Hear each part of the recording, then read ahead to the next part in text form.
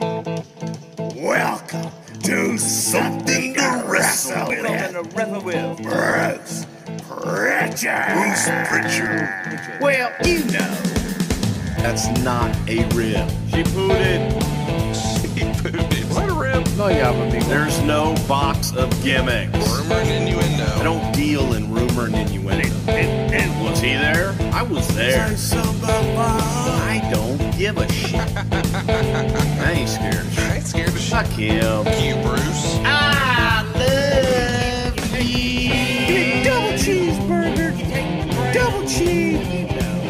Double mayo. Double onion, motherfucker. Bruce Prichard. So let's keep it moving here, and let's talk about what's next. Undertaker and Mankind. It's our main event. This is the first ever Buried Alive match. We're finally here. What a set we've got. They've built a dirt mound cemetery behind the ringside seats on the arena floor. So as the participants are coming to the ring that night, there's this huge mound of dirt right there with the tombstone and the whole deal. Meltzer would say, although the ending was goofy, the match itself was a really good effort by both. Mankind took lots of crazy bumps into the guardrail, over the guardrail, onto the floor, and on the steps. Undertaker actually did a great plancha and must be the biggest guy to ever try such a stunt. This was worked similarly to a lot of recent ECW main events with crazy bumps and brawling, but the work itself wasn't as sloppy. Undertaker took a hard chair shot to the face from Mankind after no-selling an earned shot by Paul Bearer. Undertaker threw him on the ring steps a few times and finally hit the tombstone. Undertaker carried him to the cemetery, but Mankind recovered and got the mandible claw on. Undertaker got out and chokeslammed Mankind into the dirt for the victory and started burying him afterwards. As the ref tried to stop Undertaker from throwing dirt on him, he twice threw the ref off the cemetery. Finally, Terry Gordy showed up under a mask with a shovel and hit Undertaker with a shovel, pulled Mankind out of the grave, and put the Undertaker into the grave. Several heels began burying the Undertaker until the thunder and lightning in the arena and the carry finish. 3/4 of a star. So let's sort of set the stage. The finish of the match is not a submission. It's not a 1, 2, 3. We got to get the lifeless body into this hole that's pre-dug in this grave, if you will. And now we've got all this dirt and we're going to start shoveling it and we're going to bury a guy alive. When the executioner shows up, AKA Terry Gordy under a hood, he breaks the shovel over the Undertaker, which is a hell of a visual. And now with a little bit of help from all the other heels, the Undertaker's buried. This is a scene that we saw maybe a different version of at an old Royal Rumble casket match with Yokozuna, where it feels like all the heels are there. Well, that whole routine is happening again, but this time not with a coffin or a casket, but with a grave. And the carry finish is, once he's dead and gone, wink, wink, lightning happens inside the arena. And I'll be damned if a purple glove doesn't burst up through the grass to let us know the Undertaker's not dead. Well, no one ever said he's going to be dead. Well, he's been dead for years. Alive. He is alive. He's the dead man. So he's been dead the entire time we've known him. Okay. But you, in particular, had to love the gimmick, the lightning, and the hand. This feels like Bruce Prichard 101. Yes. Every bit of it. So chat me up. Absolutely loved it. There were so many things about it. You go back and you look at it, and again, the cemetery match was the original idea, which I did love and I really wanted to do really fucking bad.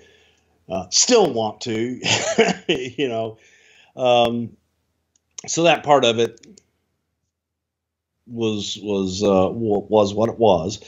But yes, I did. I loved every bit of it. I loved the visual of it and the holy shitness of it. And the unknown and kind of walking that fine line, dangerous part of it. So to that, yes, I got to say, I go back and reminisce on this. It was just a great display and great execution, no pun intended. You know, Terry Gordy is the executioner. And, you know, I don't think that anybody in the audience knew that was Terry Gordy. No. You know, or ever would have thought, because he had lost so much weight and just didn't resemble Terry Gordy at that point. But yeah, I mean, what was there not to like? Chat me up about the finish, not the finish of the match, but the whole segment. The idea that, God dang, it feels like you guys thought of everything, you know, the lightning, the hand, the set. I'm so glad you said that. Keep going though. Except, fuck, it's going to take forever to bury him. We got to move all this dirt over. Send another guy. Send another. Is that what happened? Yeah, and then you notice that, you know, we ended up with front loaders and shit like that in subsequent time. But it's a lot faster when someone's not blown up, too. Well, there's that. There's that. And for those of you that have ever ever ordered 15 yards of dirt to come over to your house, you can spread your sand out and level out your land a little bit, and your grass and shit like that. You know how hard it is to shovel. And there was a lot more than 15 yards there. I think it was a total of 45 yards. So think about that for a minute. So yeah, man, there was a lot of people out there to get that dirt in there as well. But the other thing that didn't really didn't come to light till after the fact was you had that headstone that was weighed a whole lot. I mean, I want to put in context what we're talking about. This is not something that a couple of guys can just go move for you. No, this is you're going to need a machine to move this motherfucker. Yeah. You had to place it with a forklift. Yes. Okay. And it was sitting, but you could tump it. Okay. Like a couple of guys could have pushed it over on its side. Probably not lift it, but if you had some big, strong motherfuckers, you could probably push it over. And add on to that it's ground, and it was pretty close to the edge. It was probably a foot from the edge. And in that edge is where Taker's hand was coming up. So Taker's coming up through there. And there's not a whole lot of support at that point. And it was scary as shit, because when they started at the end of the night, you start like tearing everything down, and somebody just moved and that fucking thing started to come, like tip over, and almost went into the hole. Oh no. So thank God that didn't happen at any time during the match or during the burial, because that would have been a really bad scene. A guy would have died. It would have been ugly. But it was, it was pushed back enough. But when they started tearing everything down and they start tearing everything away, the thing's so heavy, you don't think it's going anywhere. But they had torn away everything in front of it now. So you didn't have that foot cushion. And it was right on the edge where it was supported. And somebody just, oh yeah, man, it's not going anywhere, and pushed on it and it started to go. And they're like, oh shit. You had to pump it back the other way. So that was one of those that was like, all right, if you notice, in the subsequent Buried Alive matches, we didn't have that sturdy of headstones anymore. It was a little scary. But that headstone still exists in the warehouse. I've seen it. In the warehouse, yeah. So very cool. Listen, if you're not going to tell us, then I'm just going to play the clip from that NBC Magic thing. You going to tell us anything? No, I'm not. Why not? Because it's magic. Nobody wants to know that. Enjoy it. Have fun with it. I love magic. I love to go to Chris Angel. Chris Angel has offered to show me things. No, I don't want to know. I don't want to sit backstage and see how it's done. I want to sit out and enjoy it as a spectator. Because I love magic. I love watching someone do it well. And if it's done well, you really shouldn't care. It takes all the fun out of it. Well, if you want to know, go throw it in your Google machine, how to perform the famous buried alive trick. Nobody knows how to perform it. Nobody knows how we did it. Just type it in, how to perform the famous buried alive trick. Why? Why would you even say that? That's stupid. Don't do that. That's my favorite Nobody knows how to do it like we did it. So my favorite part of this entire thing is a story that Mick Foley told to Kenny McIntosh, I guess 2 years ago, where this is not the last match of the night. It's just the last match on the pay-per-view. Remember now, this is the In Your House days. So In Your House Buried Alive was only 2 hours long. And what a jam-packed pay-per-view this is. I still think it's a good show. Maybe it's just my nostalgia talking, but it's over. The Godwins are going to wrestle the New Rockers. And then Shawn Michaels is going to wrestle Goldust. But process what we've just seen. A man died. Didn't die. He was buried alive. He was buried alive. So we assume he's dead now. He's not breathing under the dirt. But maybe he is, because all of a sudden there was lightning indoors and a hand burst through. But we're not supposed to worry about that, because now here come the New Rockers. Leif Cassidy. It's unbelievable that is the way it goes. But that is how it went. And by the way, the Observer readers gave it 63.8% thumbs up, 22.1% thumbs down, and 14.1% thumbs in the middle. What say you? Thumbs up, thumbs down, thumbs in the middle? I thought it was thumbs up. Shawn comes out on April 7th, 1997, and does a 15-minute promo, which Meltzer called a pretty much shoot interview. He says it was easily the best segment on either show, but it got murdered in the ratings. And he said Shawn did a tremendous job getting himself over as a babyface. He says that he and Bret loathe each other both in wrestling and in real life. He said Bret didn't just turn a bad guy. Bret was always a bad guy. And that he used his parents, his sister, and his kids to get on TV so he could make money. He said if Bret Hart could make a buck, he'd sell his mother. He said 6 years ago when he got the IC title and Bret got the WWF belt, he was happy playing second fiddle to Bret. But when it was Bret's turn to play second fiddle, he kicked and scratched every inch of the way. He said Bret took time off because he thought the WWF and Michaels would collapse while he was gone. But instead, they did the best business they'd done in 6 years, and asked McMahon if that was true or not, and McMahon agreed. And Meltzer says, reality break, folks. It goes without saying that in the ring, Michaels did a super job in 1996, and he was my pick as Wrestler of the Year. But let's not rewrite history to say Shawn's reign was Hogan-like from a business standpoint, because nothing could be further from the truth. TV ratings collapsed in June of 96 on Shawn's watch, not Bret's, reached all-time lows for the rest of the year. But the buy rates fell through his reign, and it was during Shawn's reign for the first time in a decade that the WWF in both pay-per-view and TV ratings fell to the number 2 company in the U.S. And when it came to the house shows, while the WWF had a strong year in 96, its best months were in February and March. And who was the champion then? So I do like that we're at least having a conversation and we're blurring the lines. I enjoy that. I know that you said maybe Meltzer did, maybe he didn't. Where did you land on? Didn't he just say this was the greatest promo ever? While he said the other one was too inside and not good? Well, yes. Yeah, exactly. At both sides of his mouth, he speaks, and out of both sides comes lies and just shit made up. But anyway.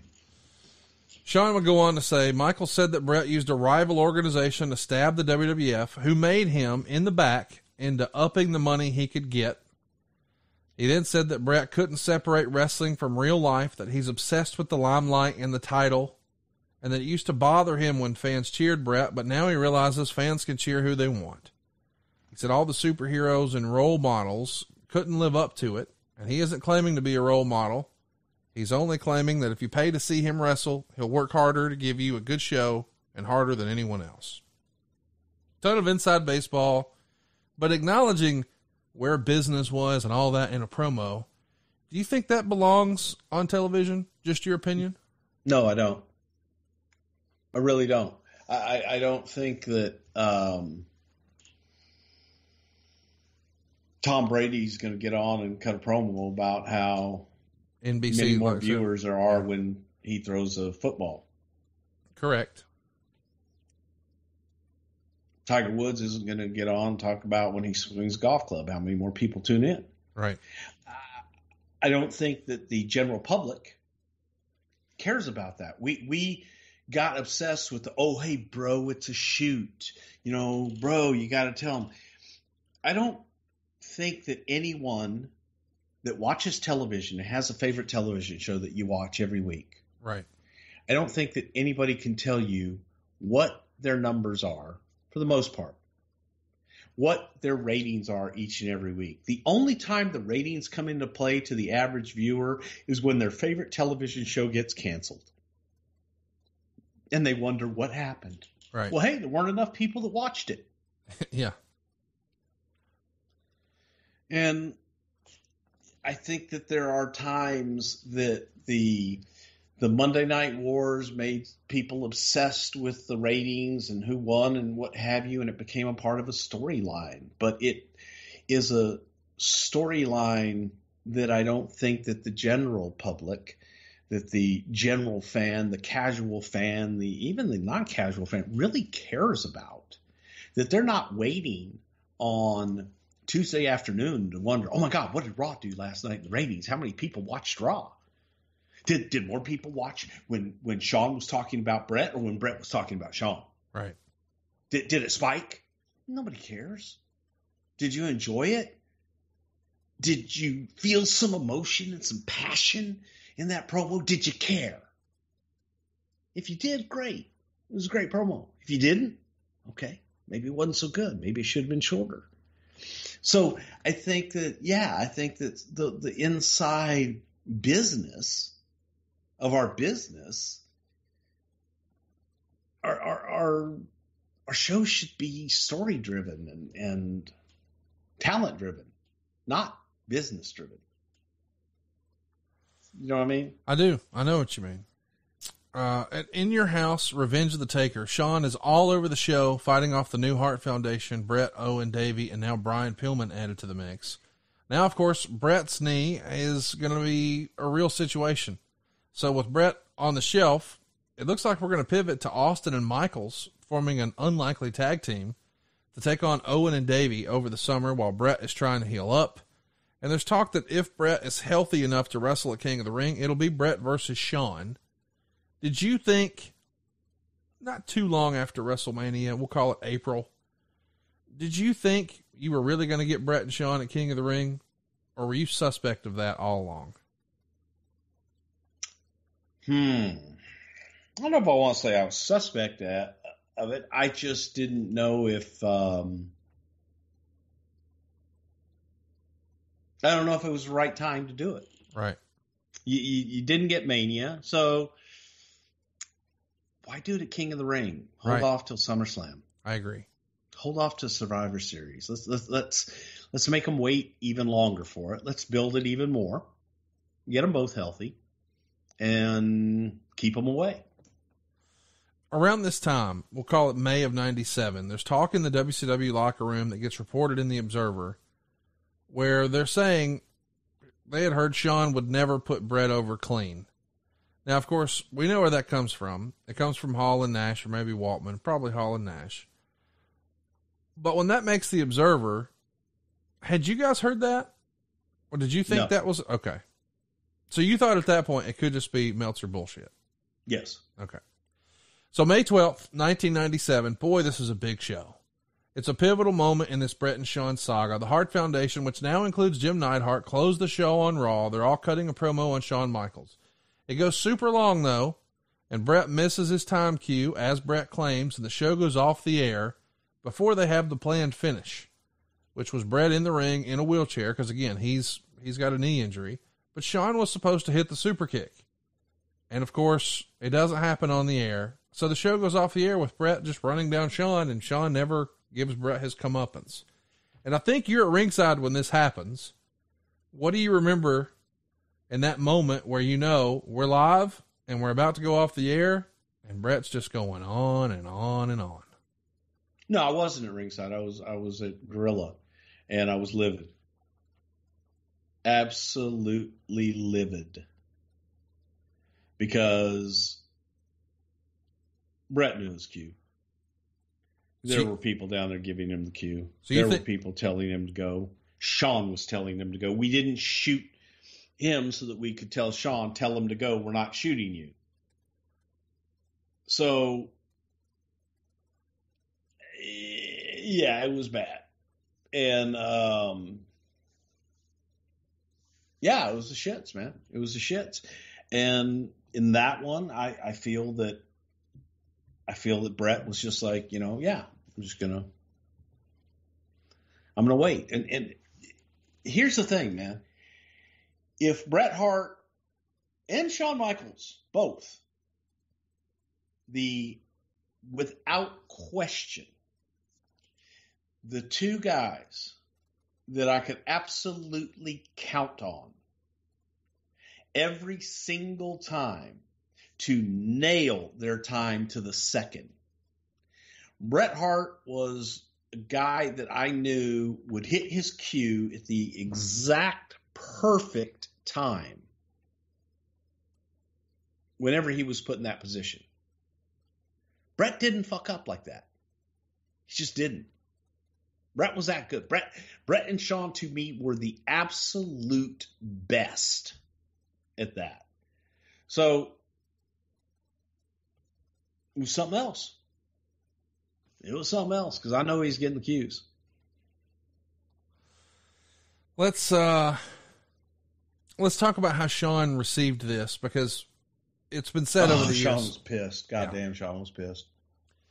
And of course he's pissed, because the footage does wind up being shown, but it's shown on Shotgun and Superstars. It's not shown on Raw. It's not shown on the big show. I'm sure Shawn's furious. Take us backstage after you guys are off the air. Fans are filing out of the crowd, or maybe you're running a dark match. But Bret, Shawn, Vince, yourself, there has to be some interaction on the other side of that curtain. What's it look like?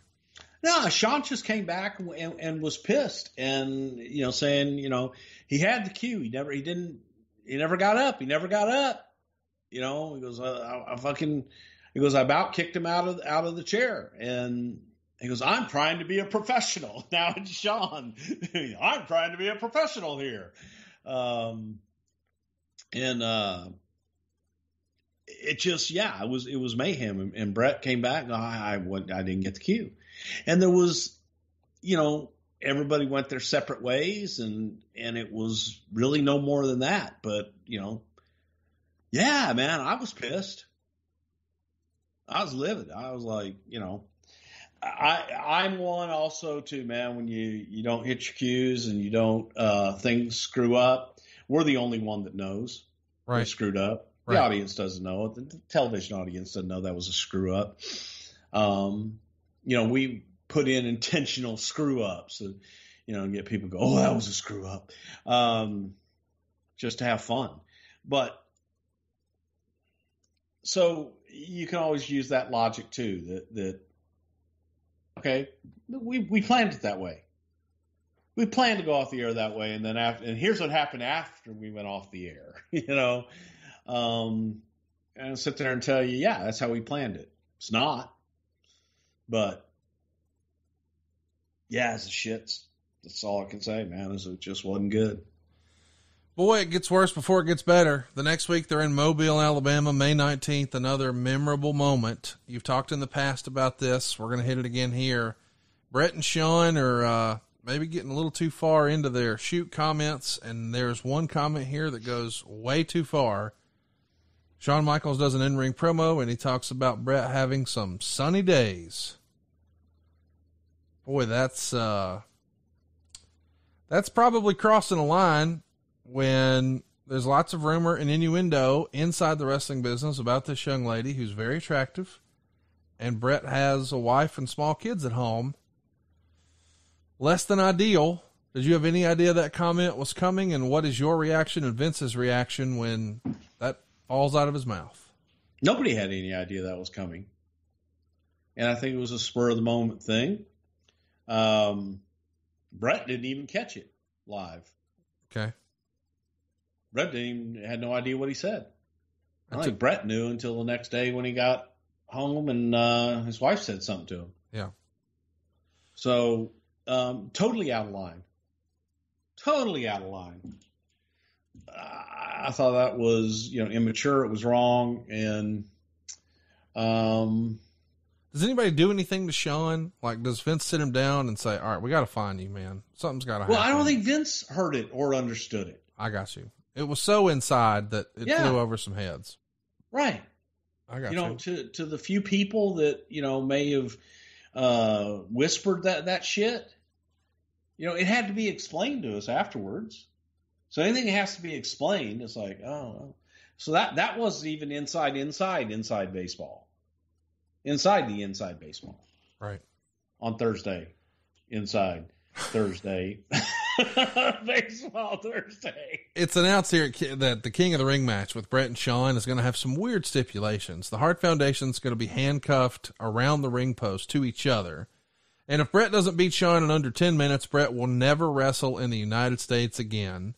So we're promising a big match. We're promising some crazy stipulations. We end the show where Austin beats Neidhart in under 2 minutes. And it's announced that Shawn Michaels is going to be in action next week when he's going to be tagging along with Steve Austin to take on Owen and Davey Boy for the TV titles. That's an interesting pairing. And he comes back in the ring May 25th. Says, I couldn't wait to get back in the ring. I flew all over the place and put on one of my best performances. Early on in the match, I did my backflip off the top, and I did it for a very specific reason. I knew that everyone, including Bret, was saying I faked my knee injury to get out of putting him over at WrestleMania. I wanted to rub it in their face.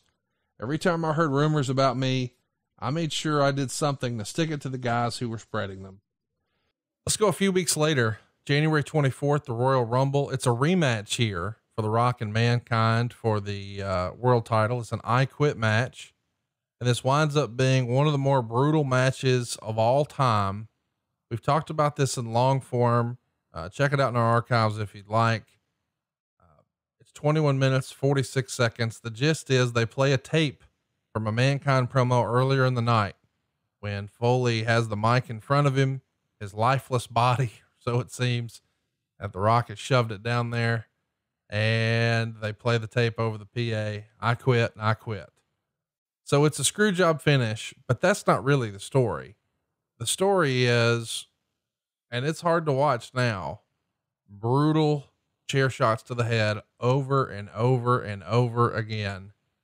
And Meltzer would crucify it, as a lot of people do if you go back and watch it. We didn't know what we know now about head trauma. We should say that. And thankfully, I don't think we'll ever see anything like this ever again. What were you thinking watching that match live? I know we've talked about it before, but it's worth briefly touching on here. Yeah, a lot of cringing. It was violent. It was brutal, and very, look, it's not just difficult to watch now. It was difficult to watch back then. It was something that you were like, okay, I've seen it. Enough is enough. And move on. But it was ugly is the best way to describe it. And Barry Blaustein went on to make that a focal point of Beyond the Mat.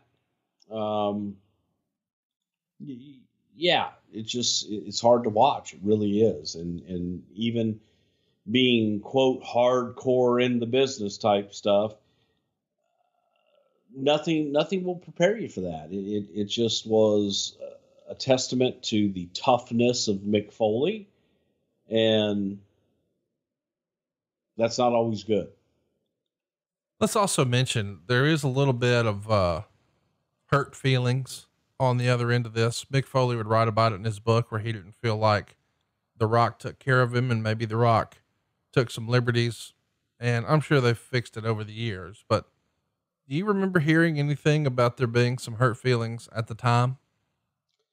At the time, no. And I think that there was an overall feeling from probably everyone involved in the match and those around the business. It may have been a little too much. That you look at it at the time, and this was something that both guys really wanted to do. Sounds great on paper before you actually do it, but when you're in the middle of it, it's hard to get that eraser out and change what you have written in your mind. So you go through with it. And in fairness, he probably, listen, I've never talked to The Rock about this, but I assume he probably got a little bit caught up in the moment, and you're running on adrenaline and crowd reaction, and you sort of get lost in it. And it's not like you can properly communicate with this person who is quote unquote selling. So, I mean, I could see how it would happen, but I also feel like if somebody was really hurt or there were hurt feelings, that there's probably going to be a conversation after. Well, I would hope so. And in the moment, in the heat of the action, it is oftentimes hard to say. I remember Mick Foley coming back after the Hell in a Cell match with Undertaker in Pittsburgh and having thumbtacks all over him and saying to me, "Hey, I apologize for not getting the thumbtack spot." Right. It's like, Mick, you did get the thumbtack spot and they're stuck all over you. So in the heat of the moment, you don't always know. You ask a guy, "Are you okay?" Right. They say, "Yeah, I'm fine. Let's go." Right. In the heat of the moment, he may have just been saying, "Yeah, I'm okay. Let's go."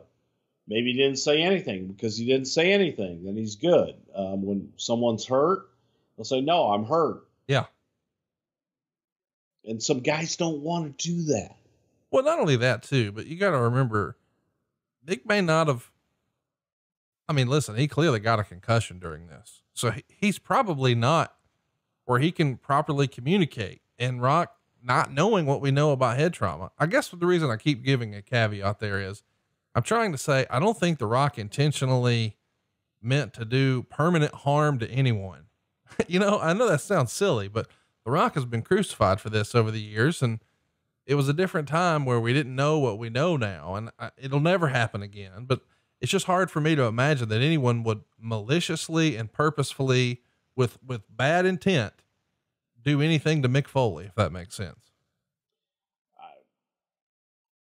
I know for a fact. I mean, no one can sit there, but I know Rock, I know Mick, and I don't even think that they could convince me, that Rock could convince me. "Yeah, I wanted to take his head off." I wouldn't believe it. Right.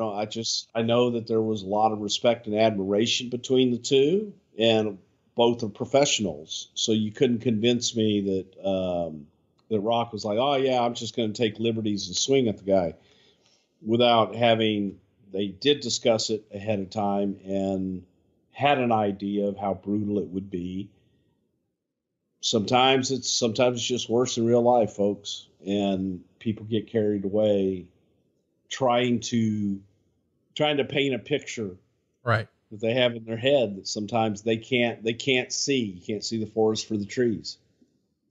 And there is also the old, it's not who goes over, it's who got over deal. And if you're trying to build that, hey, The Rock is mankind. I mean, not The Rock, but mankind is Rocky, and he has no, he's not, there's no quit in him. You can't, he's never going to do that. So supposedly they had agreed on 5 chair shots. It becomes 11, and there's hurt feelings. The other thing that's of note here that we have touched on, and I want to move on from this, but beyond the mat, Barry Blaustein is there filming Mick's wife, Colette, and the kids all ringside watching their husband and dad get obliterated by the chair. And man, that's kind of hard to watch in the movie. In hindsight, do you think Vince regrets allowing Blaustein to film the family here? 'Cause it doesn't exactly paint the best picture of the company. Yeah, and we've done, a whole podcast on that movie in and of itself, and I will still stand by it. Wasn't represented. It was going to be a documentary and something that was going to be in film houses and art houses, not distributed commercially. So, yes, the answer to that question is yes, because I think that people will often gravitate to the negative and the sensationalistic of anything. Just that's easy. People want to see that. People want to see what they're not supposed to see. People they are intrigued with negativity, which is sometimes hard to comprehend, but I get it. And so, yeah, I think that they portrayed this in a way, but I don't know it was an accurate way. The next night on Raw, Big Boss Man is going to beat The Rock. That's right. The Big Boss Man beats The Rock in a hardcore match to determine the #1 contendership. Rock's going to grab a camera and take a photo during the match. Lots of brawling through the crowd. He's even going to whip the Boss Man with Earl Hebner's belt. He uses the Rock bottom on the stage. Prince Albert runs in. Rock hits Albert with a chair, gives Boss Man the people's elbow. Albert makes the save. Boss Man gets the pin in 4 minutes and 41 seconds with that Boss Man slam, and the Rock goes nuts, destroying Boss Man with a chain and Albert with a TV monitor. Everybody's bleeding. Rock also destroys Sergeant Slaughter, another referee, and even your brother, Dr. Tom. So we're seeing a badass version here of The Rock. Is this to show the dark side, the mean side, the angry side? What are we trying to accomplish with The Rock here in this segment? Well, I like to call that going Samoan. Okay. And Rock did it pretty damn good. And this was an opportunity to just show an unhinged Rock, and holy shit, you piss this guy off. Well, what's going to happen? So yeah, that was a going Samoan Rock, and be able to go out and beat everybody's ass. You then have completely forgotten that he just got pinned for 1, 2, 3. Let's talk about sex, boys and girls. Remember the days when you were always ready to go? Well, now you can be again thanks to Blue Chew. Blue Chew is a unique online service that delivers the same active ingredients as Viagra, Cialis, and Levitra, but in chewable form and at a fraction of the cost.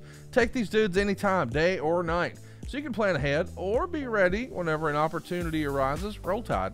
And then the process is simple, y'all. You sign up at BlueChew.com, you consult with one of their licensed medical providers, and once you're approved, you receive your prescription within days. And here's the best part, it's all done online. That means no visits to the doctor's office, no awkward conversation, no waiting in line at the pharmacy. Blue Chew's tablets are made in the USA, prepared and shipped directly to your door, all in a discreet package. Blue Chew wants to help you have better sex. Discover your options at BlueChew.com. Chew it and do it.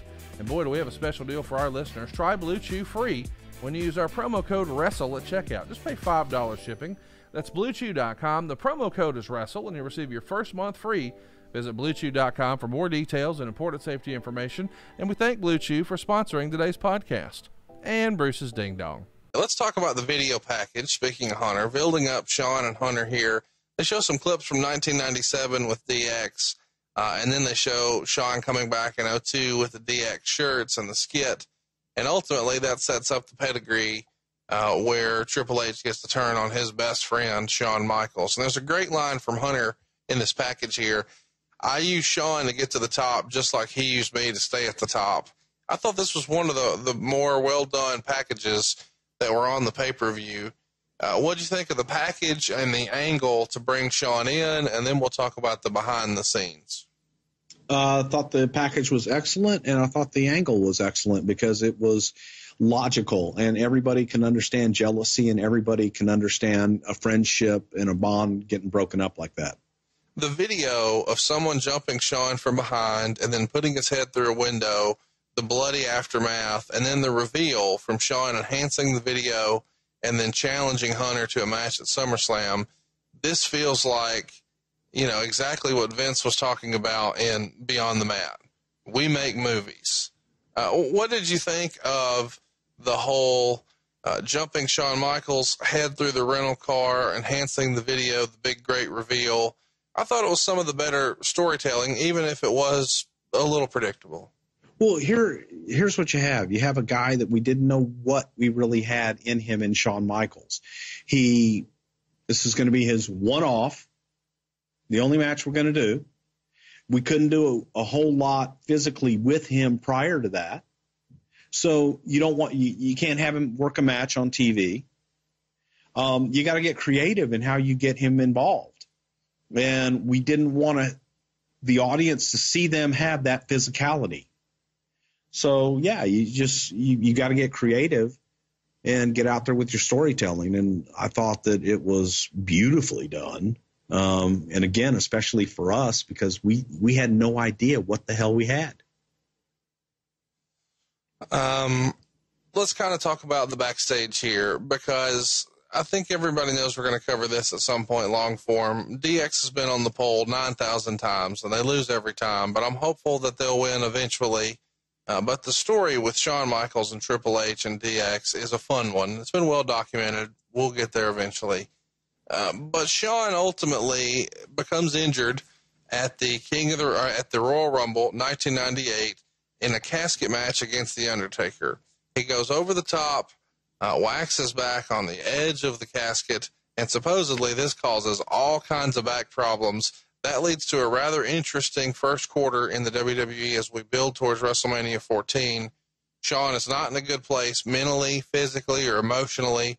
Storms out of the press conference, and he's gone. And now this is going to be his first match back in the WWE.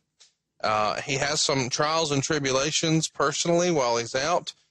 He finds God. He turns his life over. He also had struggled with addiction. There's rumor and innuendo that he showed up under the influence to a WWE show once and kind of showed his ass. And Triple H even tried to put him in his place and actually, according to the rumor and innuendo, take your pills, Bruce, tries to have Shawn removed. What can you tell us about the time in between? Because I think most people know that Shawn said he was done with wrestling, never coming back, does things that are uncharacteristic of Shawn. He does an RF video shoot interview. He opens a wrestling school. Thank goodness he did. We got, Bryan Danielson out of it. And in an effort to build his own promotion, actually works a match that I think people have forgot that went down in April of 2000 for the Texas Wrestling Alliance against Paul Diamond. What was going on in the downtime? Did he really get kicked out of an event? What was the relationship like with Shawn and Vince during this 4-year gap? What was it like with Paul and Shawn, to the best of your understanding? From my vantage point, there was not a whole lot. I don't remember Shawn getting kicked out. That's totally news to me. Maybe it happened. I have no idea. I wasn't there. Don't remember that. I do remember from time to time when we would be in San Antonio or maybe Austin that Shawn would come by and say hello. That's where Undertaker and I nicknamed him the little Dutch boy when he cut all his hair off and he had kind of a bowl cut. And we didn't even know who the hell it was when we saw him. He had stopped training. He got way out of shape. I had gone down because Shawn had started his wrestling school. So the only interaction that I had with Shawn during that time was, hey, do you have any talent? Right. Got anybody that we might want to take a look at? I'd really love to come down and spend a weekend with you and see what you've got. So at first I was met with, no, none of my guys are ready yet. And then eventually he warmed up to the idea, and I went to San Antonio. Shawn picked me up and went over to the house, and then we went to a show. And then the next day we went out and saw his training class with Rudy Gonzalez there. There was Spanky, Brian Kendrick. There was obviously Daniel Bryan. There was Lance Cade, and I want to say there were 4 total. I can't remember the 4th one. But he had some really good talent there. And we talked back and forth, and Shawn would get in the ring with these guys. He wouldn't take bumps, but he would show them little things. And I remember after watching him in the ring training these guys, we went to a town that night where he had a little spot show. And I said, man, you know, you've got another one in you. He said, nope, I've wrestled my last match. I'm done. And I said, you know, they all say that, but I'll use the old bruiser and crusher analogy. All you've got to do is go out there and give them the entrance and kick and punch and throw a super kick, and they're going to be happy. His mindset was that if Shawn Michaels is going to appear, he has to be Shawn Michaels. Right. He's got to be the showstopper. He's got to be the main event. He has got to be the guy they remember, not a fragment of that guy. So he had no desire. He's like, I'm done. I'm not training anymore. And I remember he was eating a huge chocolate chip cookie. And he says, I'm eating chocolate chip cookies. And he says, I'm done. I'm done. I'm not going back in the ring. And then eventually, I don't know, 6 months after that is when he had the street fight that he had in San Antonio for his own promotion. And he was cleaning up his act. You know, we'd heard that he was doing a lot better. He came down and saw us in San Antonio and looked great, completely different than when I had been down and seen him in San Antonio before that. Floated the idea out there. You got one more? Just one. And that's how we got here. Just floated it out there. And he said, yeah, he trusted Hunter and felt that he and Hunter could have a match, but they wanted to do a street fight so that he would be forgiven and not have to go out and have that Shawn Michaels wrestling match. So was the idea always to just do the one story here with Triple H and that be it?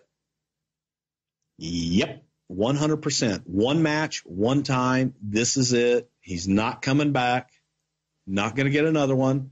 This is it.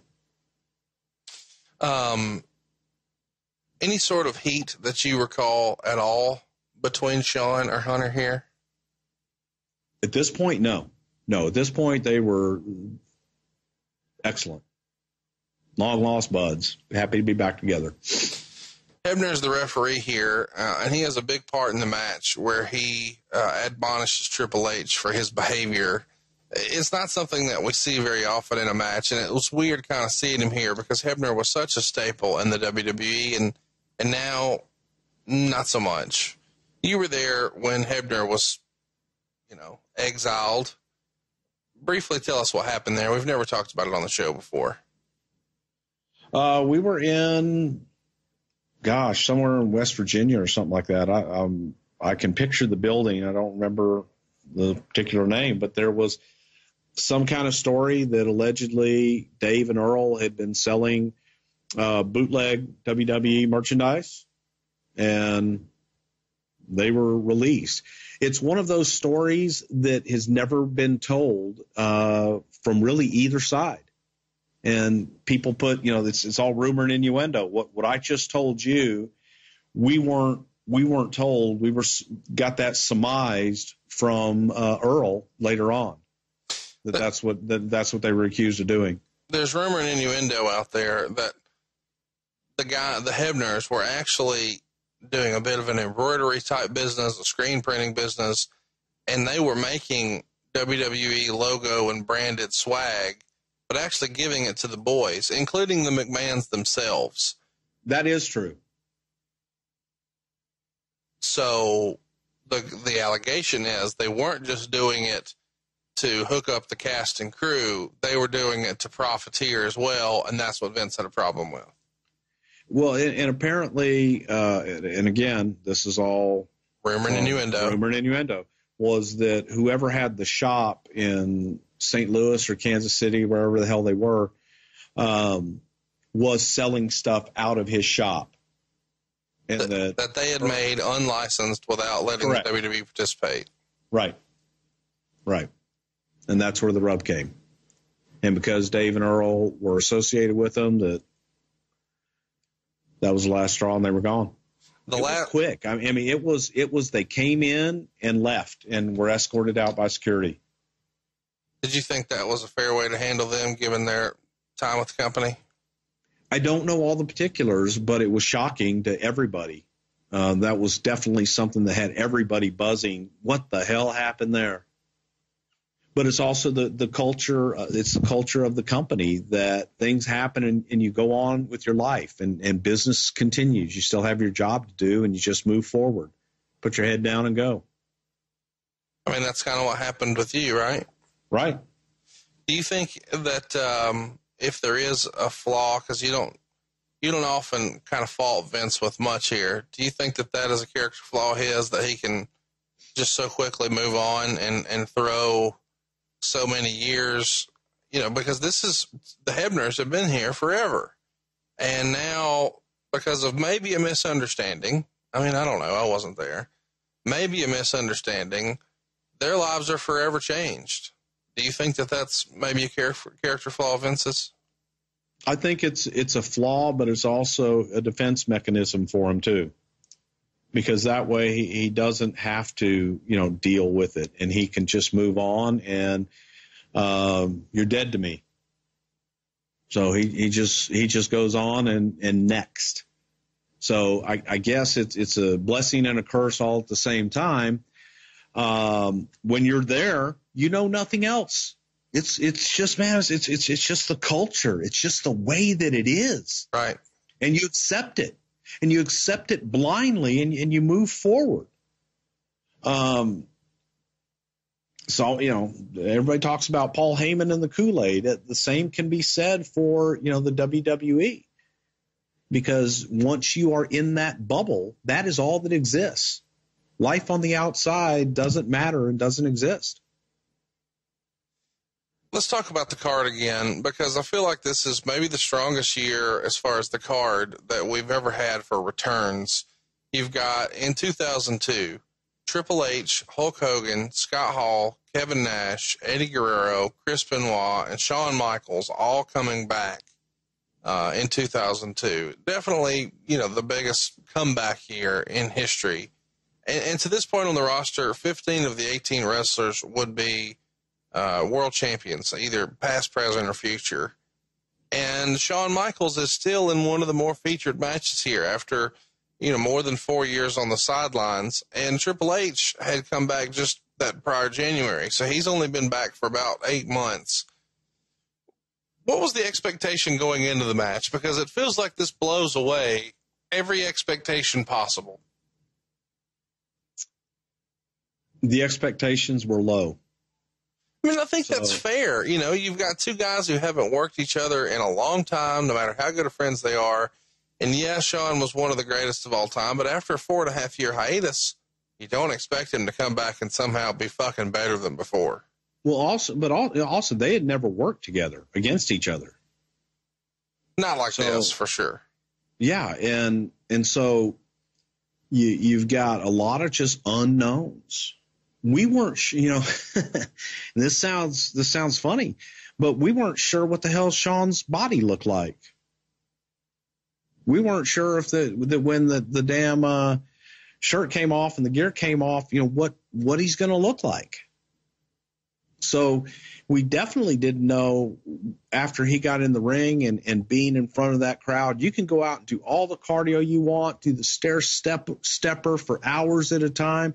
That is different than being in the ring and working a match.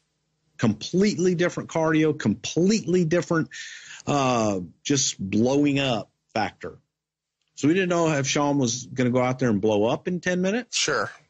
We didn't know if he was going to get out there and his back was going to seize up. If he was just going to be off half a step, had no clue at all. The angle leading up to this, who was in charge of the majority of writing for that, and who was the agent for the match? Do you remember? I want to say it was probably Michael Hayes for the match at this time. Brian would have written the majority of the storyline. Shawn has went on record as saying he didn't feel like he got closure from how his career had ended after WrestleMania 14, where he lost to Steve Austin. And so he goes to Triple H and says he wants to wrestle one more match. And he specifically says he wants to do this because he wants his son to see him wrestle. and he asked Triple H to have the match with him. Is that the way you remember that going down, that it was important to Shawn for his son to see him wrestle, much like we heard Goldberg say earlier this year? Yes, definitely was. His son had heard about him and had seen, tapes and different things, but he had never seen his dad wrestle. Do you think, and I'm sure we'll cover this long form at some point, but do you think Shawn's back was as injured as we were told it was at the Royal Rumble in '98, or was Shawn just burnt out and had so much other stuff going on that he just needed to get out of the race car for a little while? Well, I do believe that his back was injured badly, but I also think that everything else combined exacerbated that. Right. Exacerbated the attitude, it exacerbated the injury, and it was the right time to go away. So it makes all the sense in the world that Shawn wants to come back here, but it also makes sense, and Triple H has said that going into this match, Shawn was scared, Shawn's wife was scared, and even Shawn's mom was scared. And Triple H says that he told Shawn's mom something like, "I won't let anything happen to your boy."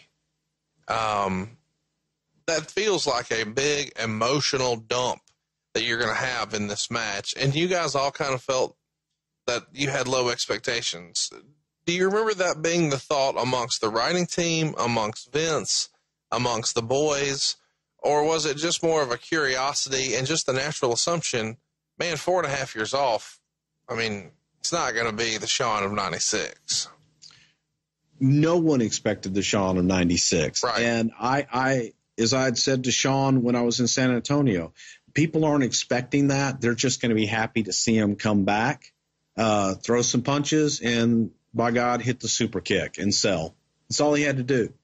And as I expressed earlier, Shawn wanted to be Shawn Michaels of old. He had to be the showstopper in the main event.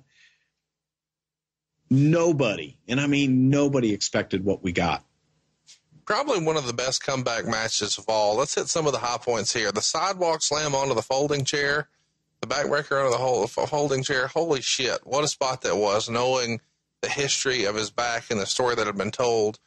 And how great was Triple H being bloodied and then Shawn nipping up to a big pop. The crowd was so with it. They were on that emotional roller coaster. That's when you knew, to me, this is a great match. And they're pulling out all the stops here. The elbow through the table to the floor seems a little uncharacteristic for a comeback match, but certainly, they're wanting to pull out all the stops. They do the elbow off the ladder, where beforehand Shawn points to the crowd and says, "I love each and every one of you." And then Shawn selling from that elbow and then tuning up the band was just awesome. So one of the better closing sequences, and maybe the best comeback match ever. And Shawn is teasing the super kick, but all of a sudden Triple H catches the kick rather than just taking the super kick and giving the fans their happy ending. They do a pedigree counter, and all of a sudden Shawn steals a pin. And Shawn's victorious, but Triple H attacks him after the match with a sledgehammer. What'd you think of the match? This is maybe one of the best matches of 2002. If you haven't seen it, you should go out of your way to see it. Meltzer gave it 4 3/4 stars, saying that, this is a match that lines him up for the WWE Hall of Fame, or the Observer Hall of Fame. What'd you think? Ooh. I thought that the match, top to bottom, emotionally, physically, everything about it delivered on all levels. These guys went out, they're friends, and you're always going to work best with somebody that you like. They proved it. They tore the frigging house down. And it was the right finish. It was the happy finish. But, again, it was a one-off. We knew we had Hunter. We knew that what we were doing with Hunter going forward. So we had to get some heat back and make him whole at the end. It wasn't about a 50-50 thing. It was, okay, let's make him happy. But now, I got to worry about the guy that's going to be here tomorrow. And we thought, okay, hey, great. We saw, Shawn's last match. He went out in style. I don't think, well, no, I'm not going to say that because I know better. For me, I did not think that was Shawn's last match. I look at everybody. I do think we have seen Shawn's last match, but I'm skeptical. I always look at all these guys from Undertaker to Angle to everybody is like, they got another one left in them. Well, let's talk about what's really become a forgotten match in a pretty legendary feud. It's The Undertaker and Mankind. And here we're going to have Paul Bearer in a cage hung above the ring, which is like old school. I guess the first time I remember seeing this is with J.J. Dillon. But I think it was commonly referred to as a shark cage. When do you first remember seeing managers in cages above rings? Gary Hart in Houston, Texas, when it was a rat cage, actually, is what we referred to it as. But it was, I remember, man. Explain the rat cage. Help me understand the terminology here. Well, it was a cage. It was a cage because Gary Hart was in it. We called it a rat cage. Okay. But it wasn't big enough that he could stand in it. So you'd put him in it and he would sit in it with his feet dangling through the bars. Gary Hart, by the way, very tall human being. Yes. Yes. And I just always remember, man, we would hoist it up and there was a pulley way up through the drop ceiling at the top of the Coliseum. So you don't even know what the hell this thing's rigged on. But if you look up at the ceiling, you see like, the what are they called in the drop ceiling? What are those little squares called? Ceiling tiles? Okay, the ceiling tiles. They're missing all over the top of the building and shit. And this rope just disappears into the abyss up there, wrapped around something, and then the pulley is there. And you get about 5 or 6 big guys, and they pull Gary Hart up and hoist him up. And then when he gets up to the right position, just tie him off on the top ring post. And that's the science of it. But it was to keep managers out, and it was effective. But, once you've seen the finish that had been overused 9 million times of the manager dropping the gimmick down to whoever his guy is, and the babyface getting it and using it, and so the cage was effective, you've kind of seen it. Yeah. The best use of the cage is we did it with Jerry Lawler, and Lawler was up in the cage, and Lawler had picked his nose to get it to bleed and got a scab. And then when Lawler got up and goes, no, I'm afraid of heights. Lawler picked the scab and his nose started to bleed. Because when certain people, when they get high and they get in the, certain height, their nose will bleed. And it was just ingenious that Lawler did that. And then there was a time that we put Jeff Jarrett in a cage, and we pulled Jeff Jarrett up to the top of the roof and just left him up there for a couple of matches. And you could hear and we kept recording. And Jeff was screaming so loud that we had to finally take him down because his audio was screwing up the matches we were trying to tape. Bruce Prichard, I know you're involved. Get Bruce out. And he just, So we let him down. The good old days. The good old days. So listen, this feud with The Undertaker, man, I mean, The Undertaker and Mankind have done it all, right? So they had a Boiler Room brawl match at SummerSlam. They had a Buried Alive match. I mean, once we've beat each other all over and under the building, and then we literally buried a guy. Now we're just going to have a regular wrestling match, but it's almost like the rebirth of The Undertaker. So he's got a totally new look. He comes down, like he drops down from the ceiling, and he's got like bat wings and a new haircut and the teardrop tattoos. I guess he killed a guy or two. The match is good. Meltzer would even say it made great psychological sense, but he did say it was nowhere near the level that the previous matches had been. But he sums it up like this: after doing Boiler Room matches and Buried Alive matches where The Undertaker was all but killed, it's hard to put 2 guys in a regular match and get the people jazzed about it. I mean, that's probably a fair criticism, right? We're probably working backwards. Maybe we should have started with this and worked our way up to a Buried Alive. But I guess he's reborn. I don't know. Talk me through this. He descended Yes, from the heavens above. he did. Yeah, this was what I refer to as Pirate Taker. Yes, he hated that, I bet. Oh, he hated. Oh my God, he hated it. Yeah, between Wendy and Pirate Taker, and I yeah, Pirate Taker. He's like, "What do you think?" I'm like, arr.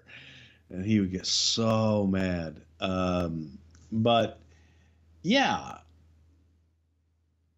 again, it was.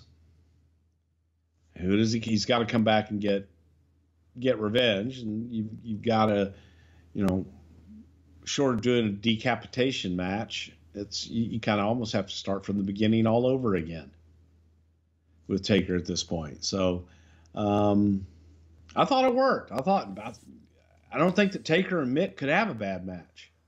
Yeah, no, these guys. I mean, even when it's not great, it's good. And as you would imagine, Mankind comes back using a foreign object, but Undertaker's going to hit the tombstone. That's it. Bear gets lowered into the ring. Of course, per the pre-match stipulation, if Undertaker wins, he gets 5 minutes alone with the man who betrayed him this past summer. And before Undertaker can do anything to him, the Executioner nails him from behind. So Taker comes back and runs Executioner off. Meltzer didn't really love that, called it a weak sequence. We know it's going to set up the Undertaker and the Executioner in December. And unfortunately, Terry Gordy is, his days are numbered here in the WWF, but let's talk about the look, because that's really what people remember most about this exchange and match. It's just the Pirate Taker, as you called him. Is this just creative services and Mr. Calloway being a good sport and saying, okay, I'll try it? Or do you remember him having some influence on the idea, and then in execution, he was just like, I was wrong. This sucked. Undertaker had a lot of influence in it and worked with people and to try and come up with the different look. So he had a lot of input on it. He's loading the car on a flatbed. Well, Monday Night Raw gets out. So people in the building who have been in the building watching the show are now coming out. They're getting ready to go and get their taxis and catch their trains and go home. And they see the car. And they start throwing shit at the car. And they are pelting it with pennies and bottles and trash. So even if the damage had been confined to just the hood, now the entire car is just absolutely getting trashed. People are throwing shit, trying to knock out the back brake lights and things like that. It was insane. It was absolutely insane.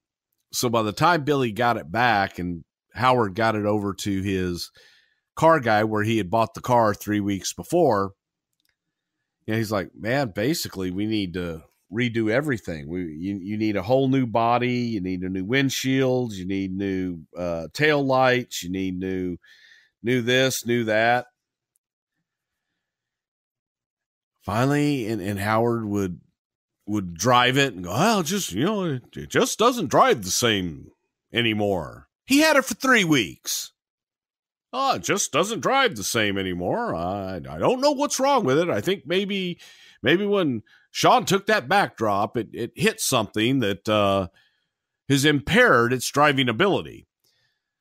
So Vince's like, you know what? Ribs on me. Just buy a new car. Howard's wife at the time put her foot down and called Vince and do not buy him a new car. The car's fine. So I think Vince just had the damn thing repaired and gave Howard a hefty bonus and hearty thank you, and Howard was fine. On May 17th, we see another pretty big shock. Marty Jannetty's back, and he interrupts Shawn Michaels and challenges him for the Intercontinental title later in the show. And during their match, Mr. Perfect comes to ringside and throws his towel in Shawn's face. Marty inside cradles him and wins the Intercontinental title. This, I believe, is Marty's 4th shot in the WWF. And, of course, we know what's coming. Yeah, what Marty Jannetty, man, maybe one of the most interesting stories in the history of wrestling. If you haven't already, check out that Rockers episode. But he was fired the second. This had to be it, though, Well, right? no. I mean, he's been fired multiple times, and we run through the whole deal. But when you guys bring him back here, you're bringing him back and putting the belt on him. Is this not in the book of bad ideas to put the belt on a guy who's already proven himself to be untrustworthy? There's a long history of putting championships on guys that had long histories of being not trustworthy. Oh my gosh. We just called that Tuesday. Oh, it's like that. Well, you know, sometimes you play the hand with the cards that you're dealt. Okay. Well, I'm not mad at it. Okay, timeout.